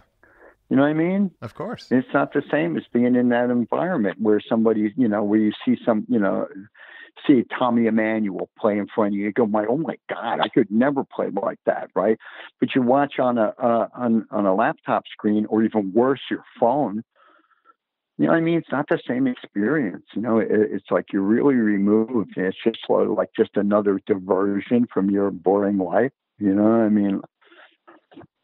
Your COVID hangout life. Yeah. I've been here. I didn't bring anything down to this wonderful place in South Carolina, right? Okay. I didn't think I'd be here more than 3 weeks. And I'll tell you, it was really interesting not to touch a guitar for months. Do you miss it? Months. Yes and no. Because I think that the most important fact about this, lockdown thing for me personally was a chance to clear my head without distraction, without the phone ringing, without having somebody saying, like, that show you're doing in 2 weeks, we don't have side fills, and to be able to just sit in a nice place without distraction and think about what was important and where I want to go next, and what I want to do next, and what do I want to do if it's going to be another 6 to 8 months of no shows. You begin to go like,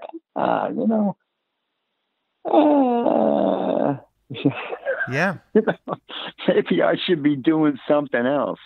I was going like, I talked to Adam Grimm at Satellite because he bought a laser engraver and he made a pedal with my logo on it. I saw that, yeah. Right, and like I was going like, maybe I should buy into, maybe I should have these pedals and just do 25 of them and have them signed and numbered. I could probably make some dough off of it, and then like, whatever, pedals are pedals. What's the story with that pedal though? Did you come up with that, or what is it?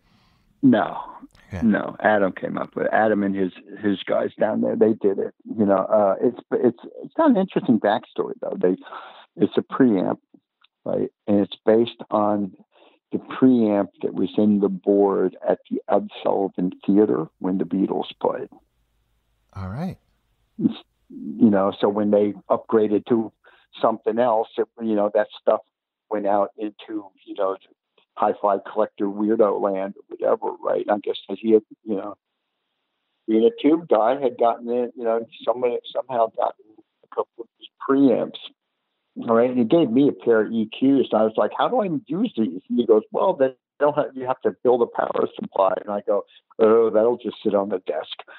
It's like, I don't really, are they any good? They're discreet, it's got some gain. It definitely does, it's got one knob. That's the best thing. It's you turn it on and you turn it up and then you're done. No other choices. No 7 selector switch of variations on the seam and nothing like that, The pedal thing, every guitar player, fretboard journals it doesn't really, it's not, are they, I don't know, is your readership really electric guitar balance? I always thought it was more it's split, but it's our crowd tends to be a little more old school and I guess by modern standards minimalist. There are obviously magazines now just for the pedal world and that's not necessarily our crowd. Yeah. Look, see, with me, I'm about craftsmanship. Yeah. You know what I mean? And it's like I get your mag, and I look at what people are doing, right? And it's super interesting to me, because I know how hard it is to survive doing that. You know what I mean? Sure. And how you have to love it, because it's like people say to me, goes like, well, you should go back into guitar repair. And I go, you don't understand. I go, the idea of having to refret a guitar in my life right now is so like there were people who that brings joy into their life because they enjoy the tools and working and the satisfaction they get out of a guitar that plays well. I go, my joy doesn't lie in there. It's like I would rather take it to somebody, it's like even that, I can make a nut. I can make a really good bone nut. But in the time it takes me to make a bone nut, a guy who does that every day could make 6 of them. You know what I mean? So at that point, it's more expedient to me if I'm putting a guitar together and I go, I really want a bone nut in this. I'd give it to somebody else to do it. Because it helps them out. What were your... You mentioned that you dabbled in the world of musical instrument manufacturing and consulting. What were some of the big projects, if you can talk about them, that you did? I worked on the Cyber-Twin, voicing of the Cyber-Twin for Fender. Wow. That was an interesting project because, unfortunately they were late to the party. And probably the thing that I learned most out of the experience, it was a good experience. I didn't make a lot of money. But it was an interesting experience, right? Because there were 2 things that I really learned, right? That for one thing, when we were doing these voicing things, that they were doing comparisons between amps, right? And this Cyber-Twin thing, right? Mm-hmm. But they were behind the screen. You couldn't see what amp you were playing through, right?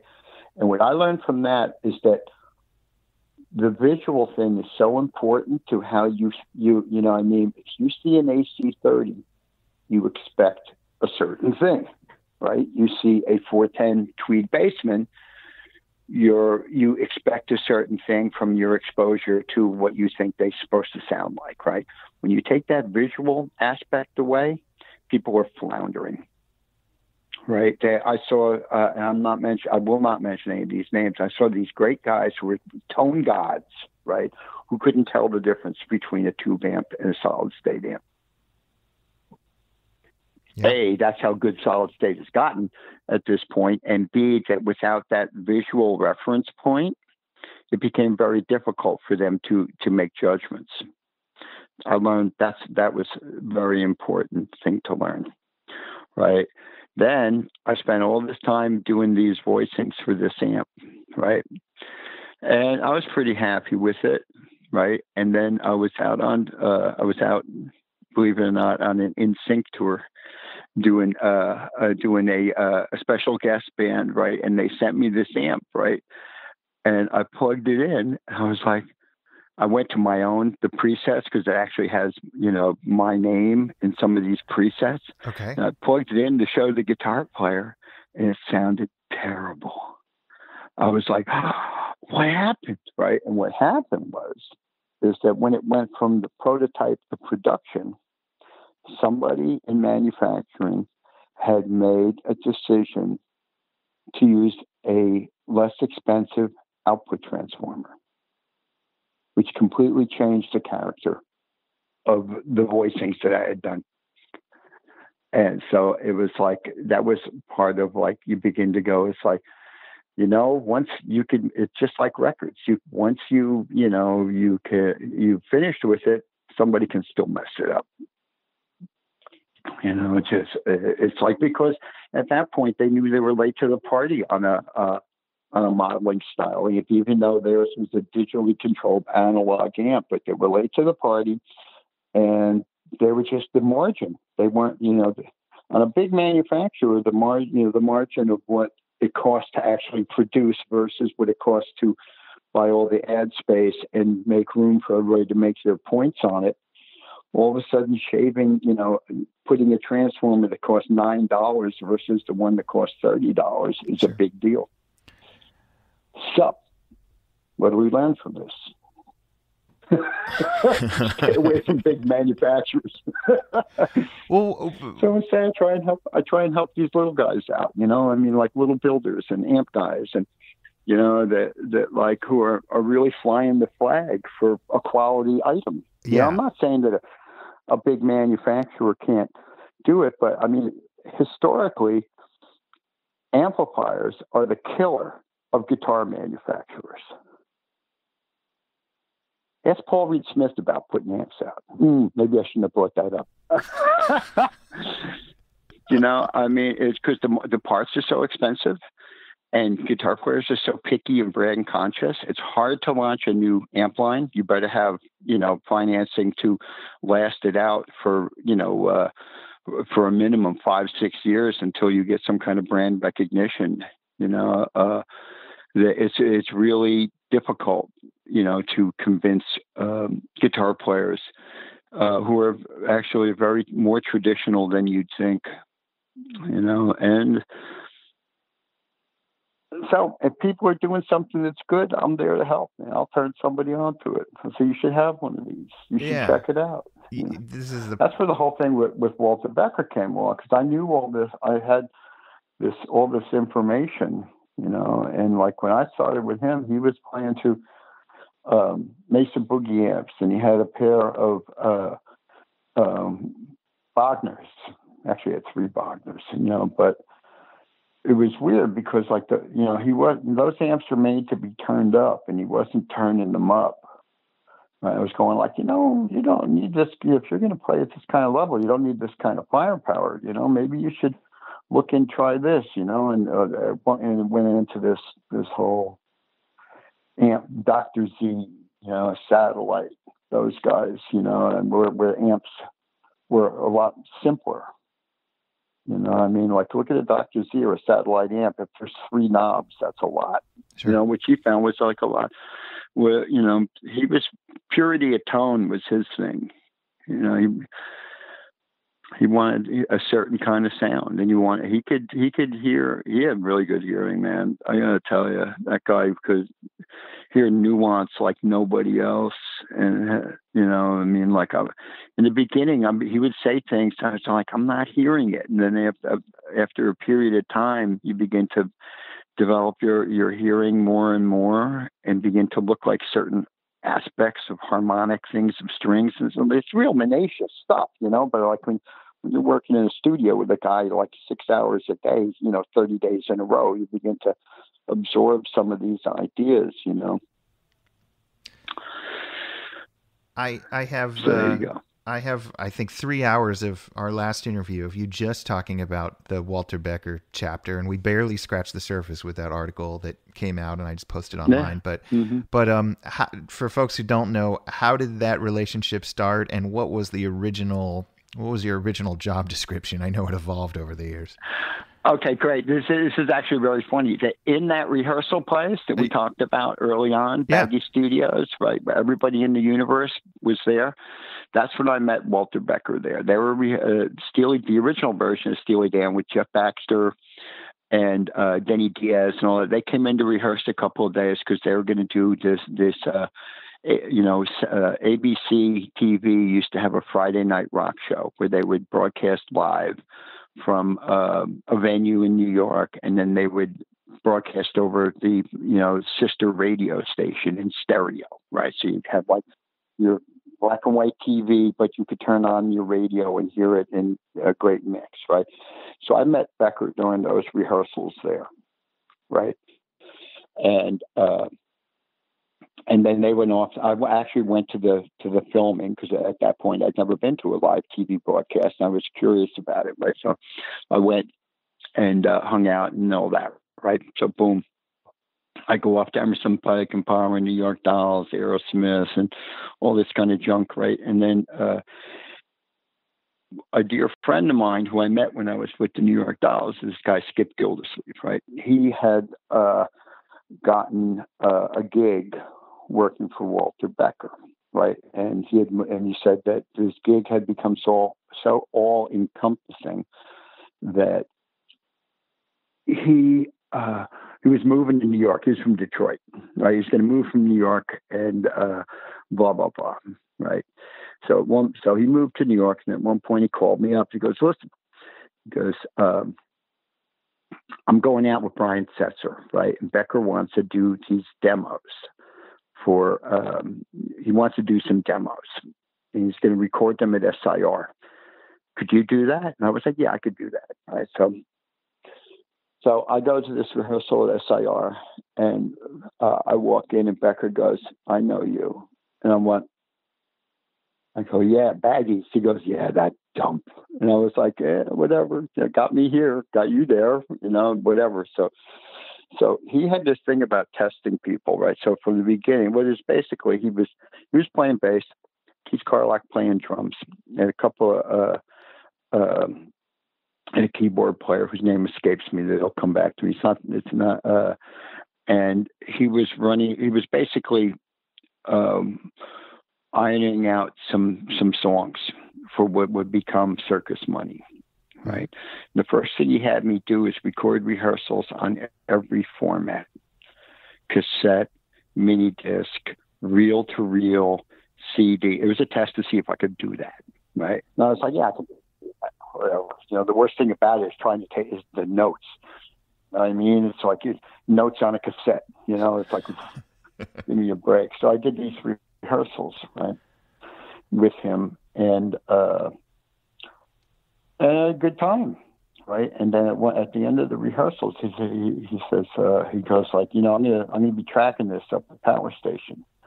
I want you and Skip to be involved." I'm like, "Okay," right? So I went up to, and really, once you move the gear in, there's really not that much to do when you block book a studio for 2 weeks. Uh-huh. So we would just sit there and listen and stuff. And it was an interesting experience. And then at one point he said to me, he goes, "I could use a guy like you on the road." And I'm like, "I'd love to mix your band." And he goes, "You don't want to do that." And I go, "Really?" And he goes, "Engineers have a really short lifespan with this band." And I'm like, okay, he goes, I've got a way better gig for you. All right. I'm like, okay, whatever. So at first I was like a production coordinator, right? Which is basically, making sure that everything, make the show runs smoothly. Basically, it was kind of an audition to see personality wise if I worked well within the parameters of Steely Dan, right? And it worked out fine. Next year on, I became the road manager, right? And for them, which is basically I took care of Walter and Donald, which is an interesting experience. Let me tell you, I could write a book on that. It's a very interesting experience, because they're both really smart musical guys, and it really, it was like, I remember watching Donald write out horn charts. He says, like, I got this idea, and he sat down and write out these horn charts, passed them out to the horn players, and then they played these beautiful parts. And I was like, I said to myself, I couldn't do that. Like I barely, you know what I mean? I couldn't sit down and transcribe something in my head onto paper and then have world-class musicians play it and have it come out like that. To me, that was like I was sitting next to Bach or something, you know? It was a big eye-opener, and the fact that, I guess the thing that was interesting is that we're all from the same time period. Becker was 7 months older than me, and Donald was like a year older than me, and we grew up within 3 miles of each other. So there was a lot of common cultural stuff, right? And like we'd be sitting there, in catering after a brutal sound check, and they'd be going, do you go to the Garrett Theater and see the Mothers of Invention? I go, yeah, and then we start talking about, all the bands we'd seen at the Fillmore and this and that, so there was a kind of a common, we built a trust, that like I understood where they, started to understand where they were coming from as people and as lovers of music. And the same thing too, they find that, it's like, I tell people, like, there was one point that it's like, Walter Becker was obsessed with The Who, and especially because he had seen Live at the Isle of Wight, circa 1970, right? And that had become like a point for him, that, like when we'd work in his studio, like sometimes he would hand the guitar to me and go, "You play it, I'll listen," right? And it was very difficult for me in the beginning. Because I just felt like I said, nothing I can, what am I going to play in front of this guy, when he wants to just listen to what some amp sound like or something like that. And I would always try and, my way out of it would be to play things that were kind of way off the radar and that I didn't think he could play. Mm-hmm. Right. And I played the beginning of Tattoo, which is on the second Who record, which has very unique chord voicings, right? And I played it, and he goes, "Tattoo, were you at the Fillmore in '68 when they played that?" And I was like, "No, I can't get away with anything, can I?" And it was. But after a while, I began to realize that. I said to him once, I go, "It's hard to play." I go, "You're such, you're like." A great musician, and it's like, and I'm kind of like not so great anymore because I'm way out of practice, and he goes, "No, you have a lot of talent. You're just confused." I was like, I better think about that. Confused. I was like, whatever. But what happened over a period of time is like for a while, I felt like I was the entertainment director, want to go, because at one point they get into things like they want to go see all the Batman movies, Batman or superhero movies. They want to see Batman, Spider-Man, blah, blah, blah. Right. And I'd always try and take them if they were up, right, to the earliest show possible because the place would be empty because they had a tendency to yell at the screen. When they found plot holes, who wrote this? Blah, blah, blah, blah. This will not work in a theater full of people. But Two Sure, kids trapped in adult male bodies. Yeah. Listen, I gotta tell you that it's the fact that you begin to realize that there's another side to this serious. They're portrayed as these serious jazz guys, right? And it's like they like to have a good time as much as anybody, And I learned a lot. I hear differently now. Has it affected my mixing of other bands? Yes, it has. Because there were times that they would hear things and I wasn't hearing it, and that bothered me. And so I would have to, I used to call it a tune-up course. Where you'd start listening to music outside of the genre you're working in to try and understand what made that great, what made that record so universal, or why does this work, and you begin to go, with me, I think a lot of it had to do with the relationship of bass guitar to the drums. Right? It made me reevaluate what I was doing and reevaluate, some of the tonal things.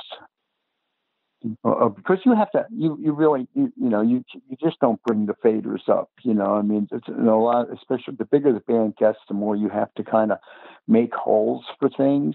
If you've got a band, keyboard players eat up a lot of space in a band, right? If you got two keyboard players and horn players, you have to really it's a jigsaw puzzle to get it all to fit together, That's like, that would bring me back to the high-end cable shootout. We did a shootout of every high-end cable ever made, right? And the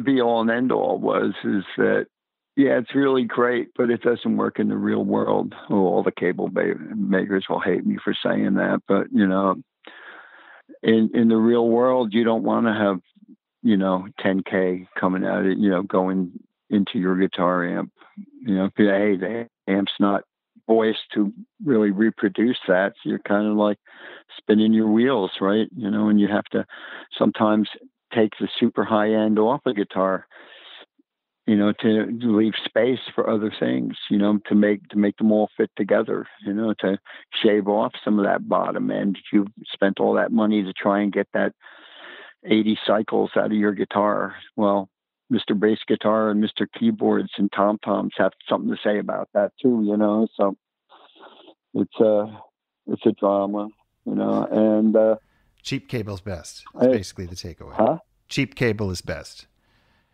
Well, I wouldn't say, it depends on what you're looking for. If you're a solo guitar player, or you're playing a trio or something like that, and you want some kind of big, wide stereophonic sound, it may have something, the amount, the amount of capacitance in a $20 cable may, maybe you want some kind of sparkly harmonics way higher than that, but if your situation allows it, go for it. I don't care, It's so like, if the gear makes the player happy and he plays good, job well done, I think. A happy guy. That's why I always like, what, I'm not going to tell you to turn down, because then you're not going to be happy and you're not going to play as good if you were, because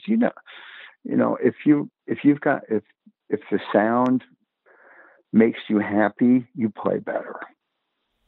That's what I found anyway. That like all of a sudden, you're not sitting there saying, I wish I had, I can't do this, or I can't hear that, or whatever. You all of a sudden I've hit one chord on an amp. And went, oh, just buy it. He goes, you just hit one chord, and I go, I can tell right now that this amp is you need to have this, because you don't find amps that sound like this. And that have that kind of, happy harmonics or whatever, is something that really tickles you and makes you play better. And you, the cable shootout reminded me that you were kind of, I don't know how to describe it, you were kind of Walter Becker's golf caddy or something when it came to gear and advice about gear, and you really steered him towards a lot of boutique makers, a lot of other makers as well, but You guys had quite a run of accumulating gear, testing gear at SIR. It was crazy. When I started working for him, he had 14 guitars and 6 amps.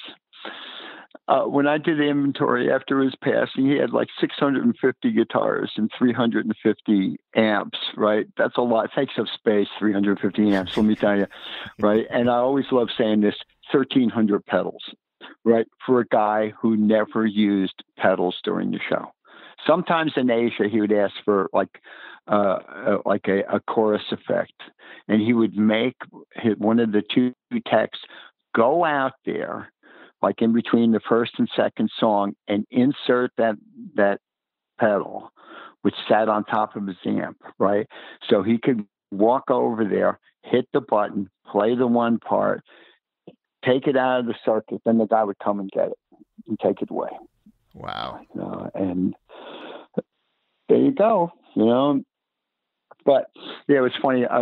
It was like in Forbes magazine, his wife referred to me as the gear pimp, gear pimp or guitar pimp or something like that. Because of all, the buy-sell trade of vintage guitars. Sure. I knew all these guys, right? And then I knew, all these manufacturers. I mean, I went to my first NAMM show in January 1976, right, when it used to be held at the Disneyland Hotel, right? It was kind of like, in their ballroom or something. It was very small, right? And you could actually talk to the people who made this stuff, right? That was an eye-opener for me because very few people who actually made the stuff were there. It was all salesmen, who were just, and the NAMM show in LA was basically a vacation for all the East Coast winter, Midwest winter guys who could get away from, the frozen East and go to California for a week and write it off as a business expense. But he did a lot of research too. He really did. He'd be, like you looked at his computer, he had like 600 bookmarks, and he'd be up all night, and he'd come in the next day and goes, "What do you know about this?" And I go like, "Oh, I know it breaks every 20 minutes. Why would you want that?" "Well, I read on the internet." I'm like, "Yeah, you got to take that with a grain of salt, but everybody's got an opinion, but most of them don't, it depends how, like any opinion, you have to evaluate the source, Yeah. I mean, do you work in the real world? I mean, what do you, what is the source of your opinion on something? I'm telling you, watching these guys who couldn't tell the solid state amp from the tube amp, right, just continually get it wrong, that was a mind blower to me. Yeah. Just like, wow. Did Becker, with this accumulation of all this gear, was this just fun for him, or did he have this sort of master project in the back of his mind that was he seeking a sound or an album or a concept that he hadn't tapped into yet, or was he just having a blast trying out all this gear? There were multiple things that were going on all the time, none of which really came to completion. Mm-hmm. There was a really weird electronica project that easily spent months programming.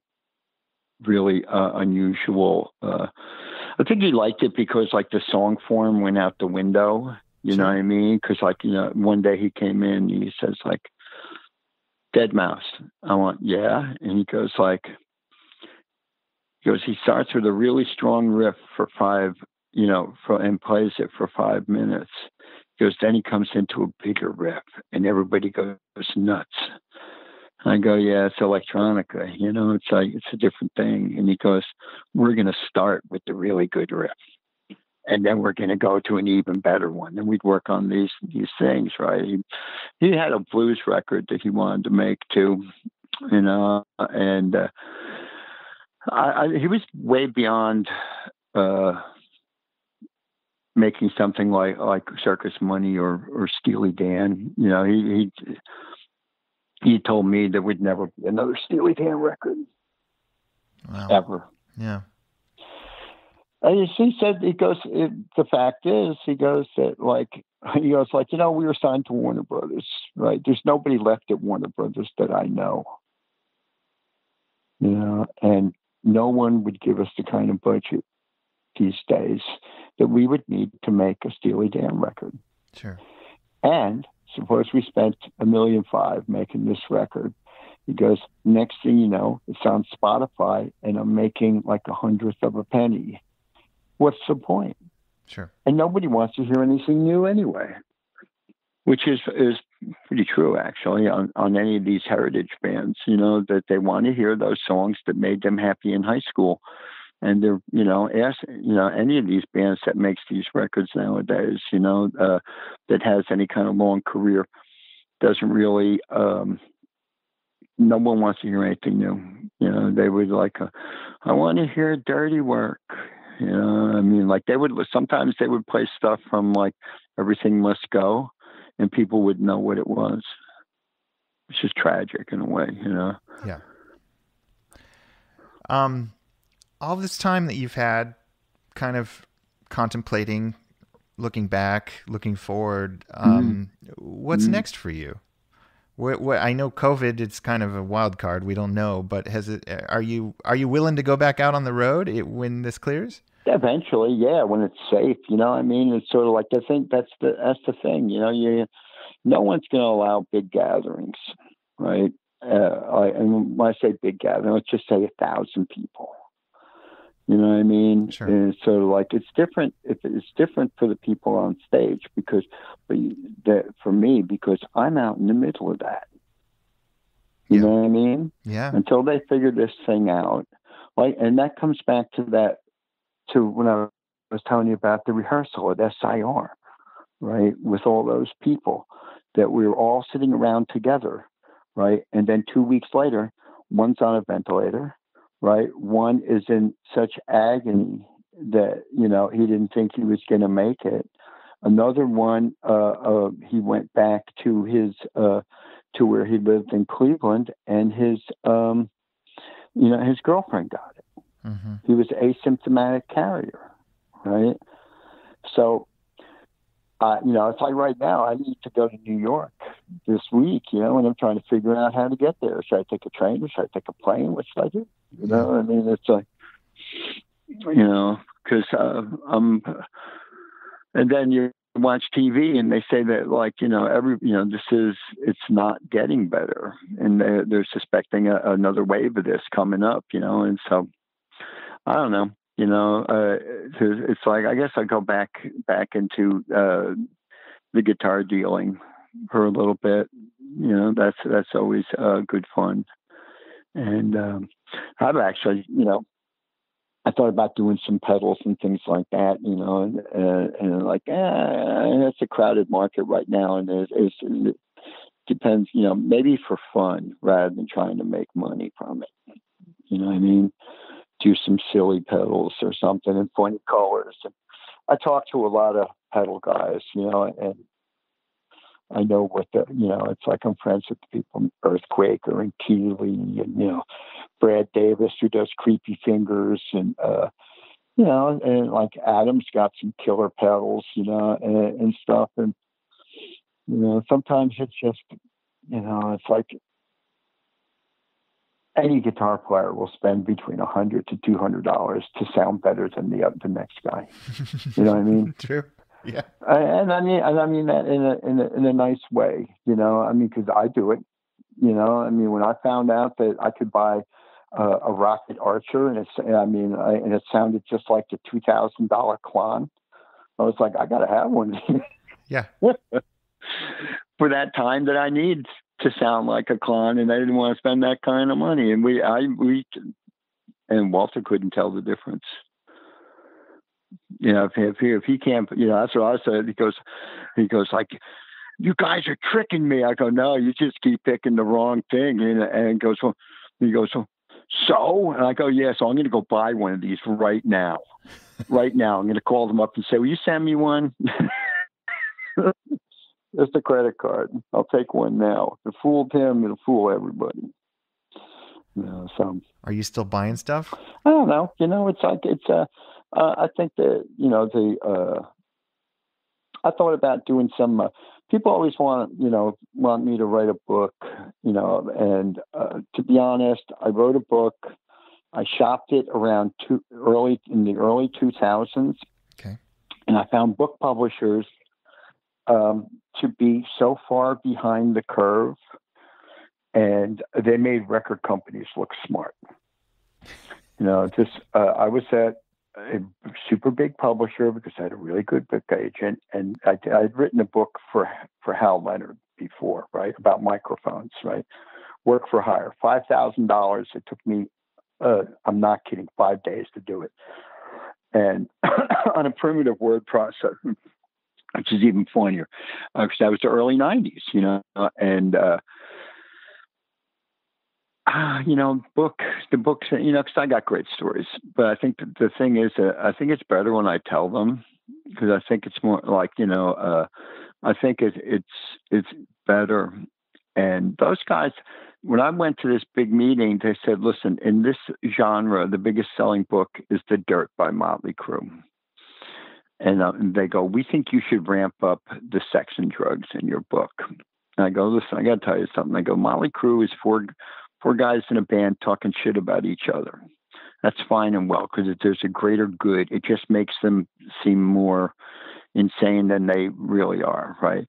You're telling me that I'm going to talk shit about people that I worked for, right, who are still extant and who are very successful, right, and who have like a floor full of lawyers ready to come stomp all over with me. Sure. And after that meeting, my book agent said, you were completely right about that. Everybody knows that some of these bands did a lot of drugs and tanked their careers or whatever. What's the point?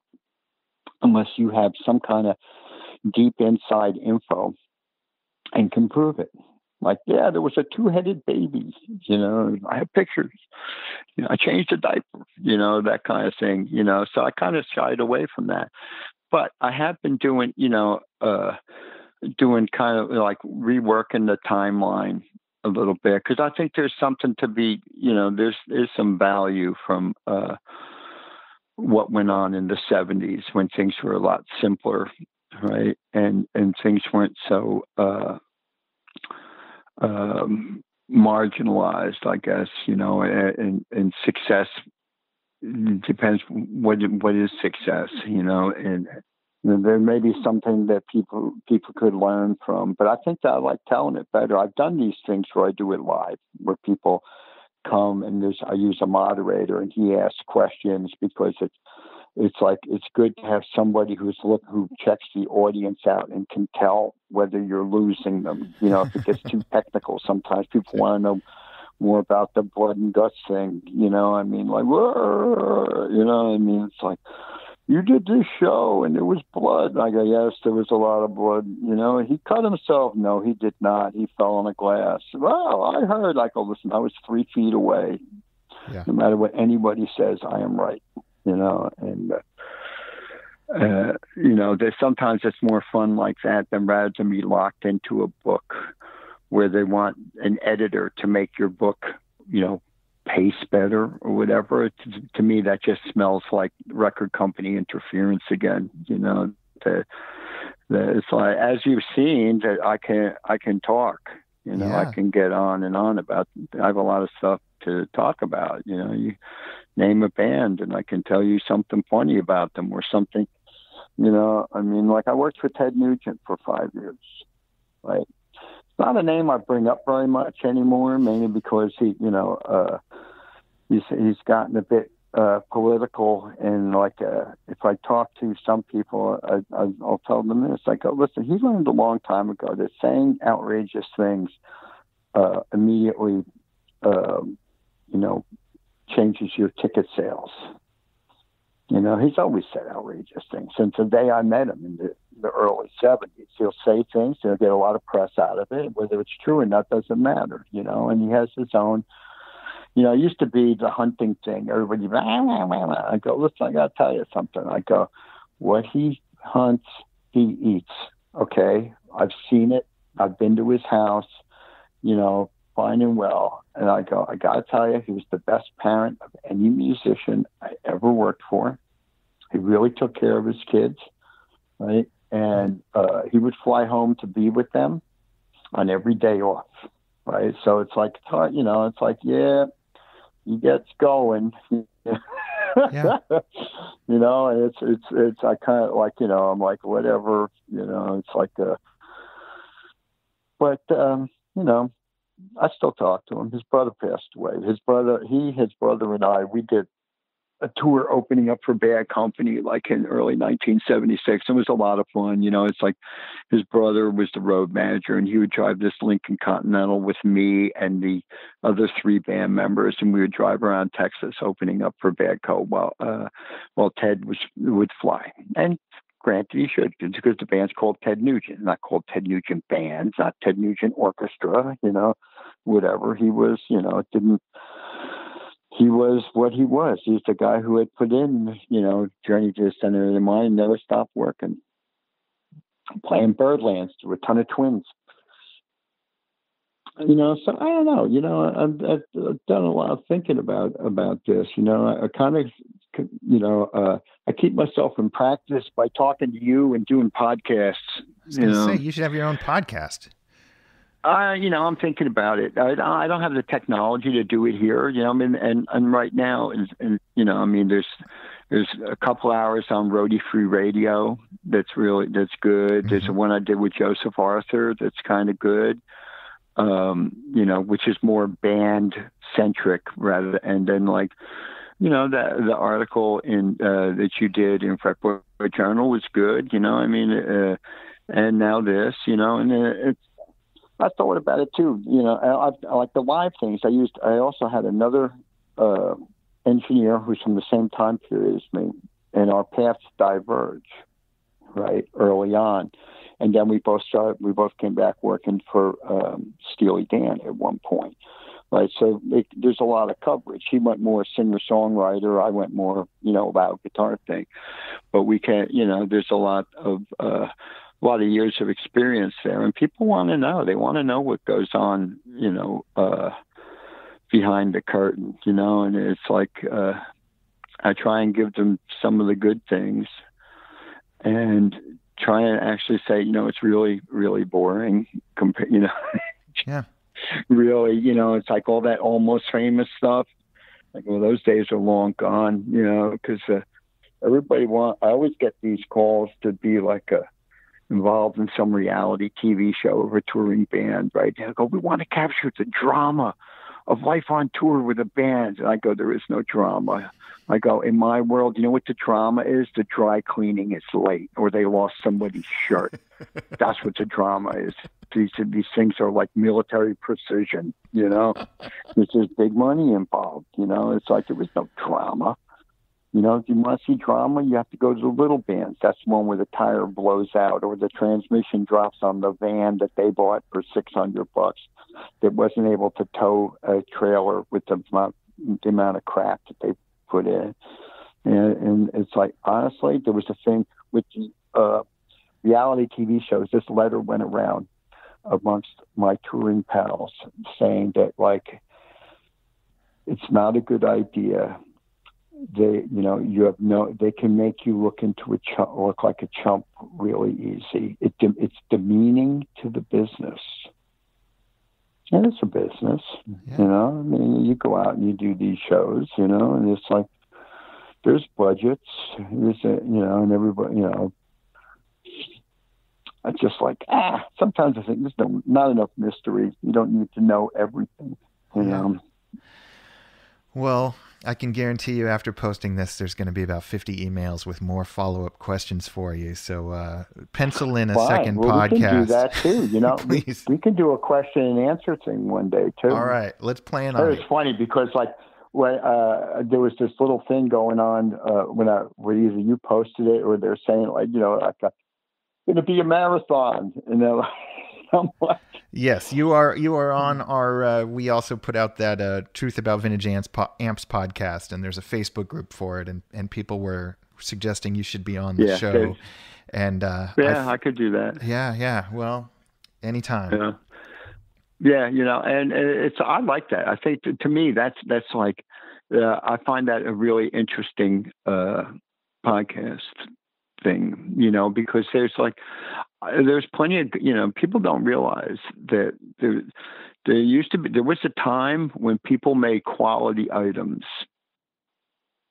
They just want, if they were going to make an amp or a amplifier for a film projector or something like that, they used good components because they wanted to make a good item. You know what I mean? The margin was not, they wanted to make an item they could be proud of. Sure. And I think it's really great when people are taking some of these things and reviving them and beginning to realize that, listen, I could sit here and say that, the whole thing is the transformers, because that's true in live audio world too. If you've got a console that has really good transformers in it, you get a kind of punch that you can't get out of some of these digital consoles, right? So I think it's great. Becker did it too. He did, 6-7 years ago, we were buying all these Masscore amps, and he'd send them to Matt Welch and spend hundreds of dollars turning them into guitar amps. I'm like, why don't you just let them be what they are, But he liked to keep Matt busy too. Matt Wells? I don't know Matt Wells. Oh, Matt Wells. He's the amp guy in the New York area. All right. Yeah. Between him and Mitch Colby, I can get anything fixed. All right. Nice. Because it's you begin to realize that, like I said with that Cyber-Twin project, when they changed the output transformer, it went from color to black and white, and I see these guys reviving some amps, and it's like, they're made with good components and they're made to last. Like I was going, I fired it up and it sounded great. And that's because the shit was good. It was made to last. It wasn't made to have a 2-year lifespan and then you buy something else, because it was impossible to fix once it broke. I know that I broke a jack off in the Cyber-Twin, and in order to get the jack out of the input, it became like I had to take the amp apart. Because that's, I was like, that amp sits at my house now. Oh, Fender's not going to want to hear that. They'll probably ask for it back now. All right, Nitebob. This was great. Well, are you going to cut this into pieces? Not at all. Not at all. Well, hold on a second. Trying to see how long is this. 2 hours. Oh, God, it's like 2.5 hours. I know. Tell them that you hook up the other ones I mentioned, like Roadie Free Radio. There's 3 hours there. Yeah. Well, we'll piecemeal together your whole career with all these podcasts. I could have my own channel. You should. Just talking the same shit over and over again. It's all good. But I do. I'll just say in closing, though, I do like your magazine. I really do. And it was a nice, and I'm thrilled to be in it. I was also thrilled to be in Forbes magazine, of course. Which was incredibly funny, because they called me up and they said, we're doing this article about Walter Becker in the collection. I'm like, yeah. And they go, well, his wife said we needed to talk to you. And I'm like, okay. And they go, do you have a picture you would like to use? And I go, well, let me send you, because they had sent me a picture they lifted off the internet, and I said, I prefer if you didn't use that picture. And they go, well, send us one you like. And I sent them a picture. And now when you Google me up, it turns up in this Forbes ad where I'm called a guitar pimp. I tried to buy the domain name for Guitar Pimp the second that hit the stands, but somebody had already taken it. And that's what too. It's like, why would I want to really just encourage any more of that? I've got Nitebob.com, and that's basically the sound engineering thing, which is not much to look at there. But I have this Nitebob archives thing that I've been assembling stuff to put on there, so you can spend a marathon of time looking through. There's not much there now, but there will be in the next week or two. All right. Well, thanks, Nitebob. I think this is to be continued because people are going to have questions. Anytime. All right. I've got a lot of time on my hands these days. All right. So pick another topic. We can talk about how, what worked and what didn't work, and relay, like Aerosmith's relay switching in the 70s, which was so far ahead of its time. They had relay switching effects. Okay. In 1976, right? And there was guitar, smaller amps and ISO cabinets under the stage, right? So like, I hear Metallica's engineer going, "Oh, I used an ISO cabinet starting in 1993." And I was like, yeah, 20 years before that, I was doing it anyway. It's like, well, there's nothing new. It's all about taking these things and making the best out of it. Thank you so much. Oh, it's always a pleasure talking to you.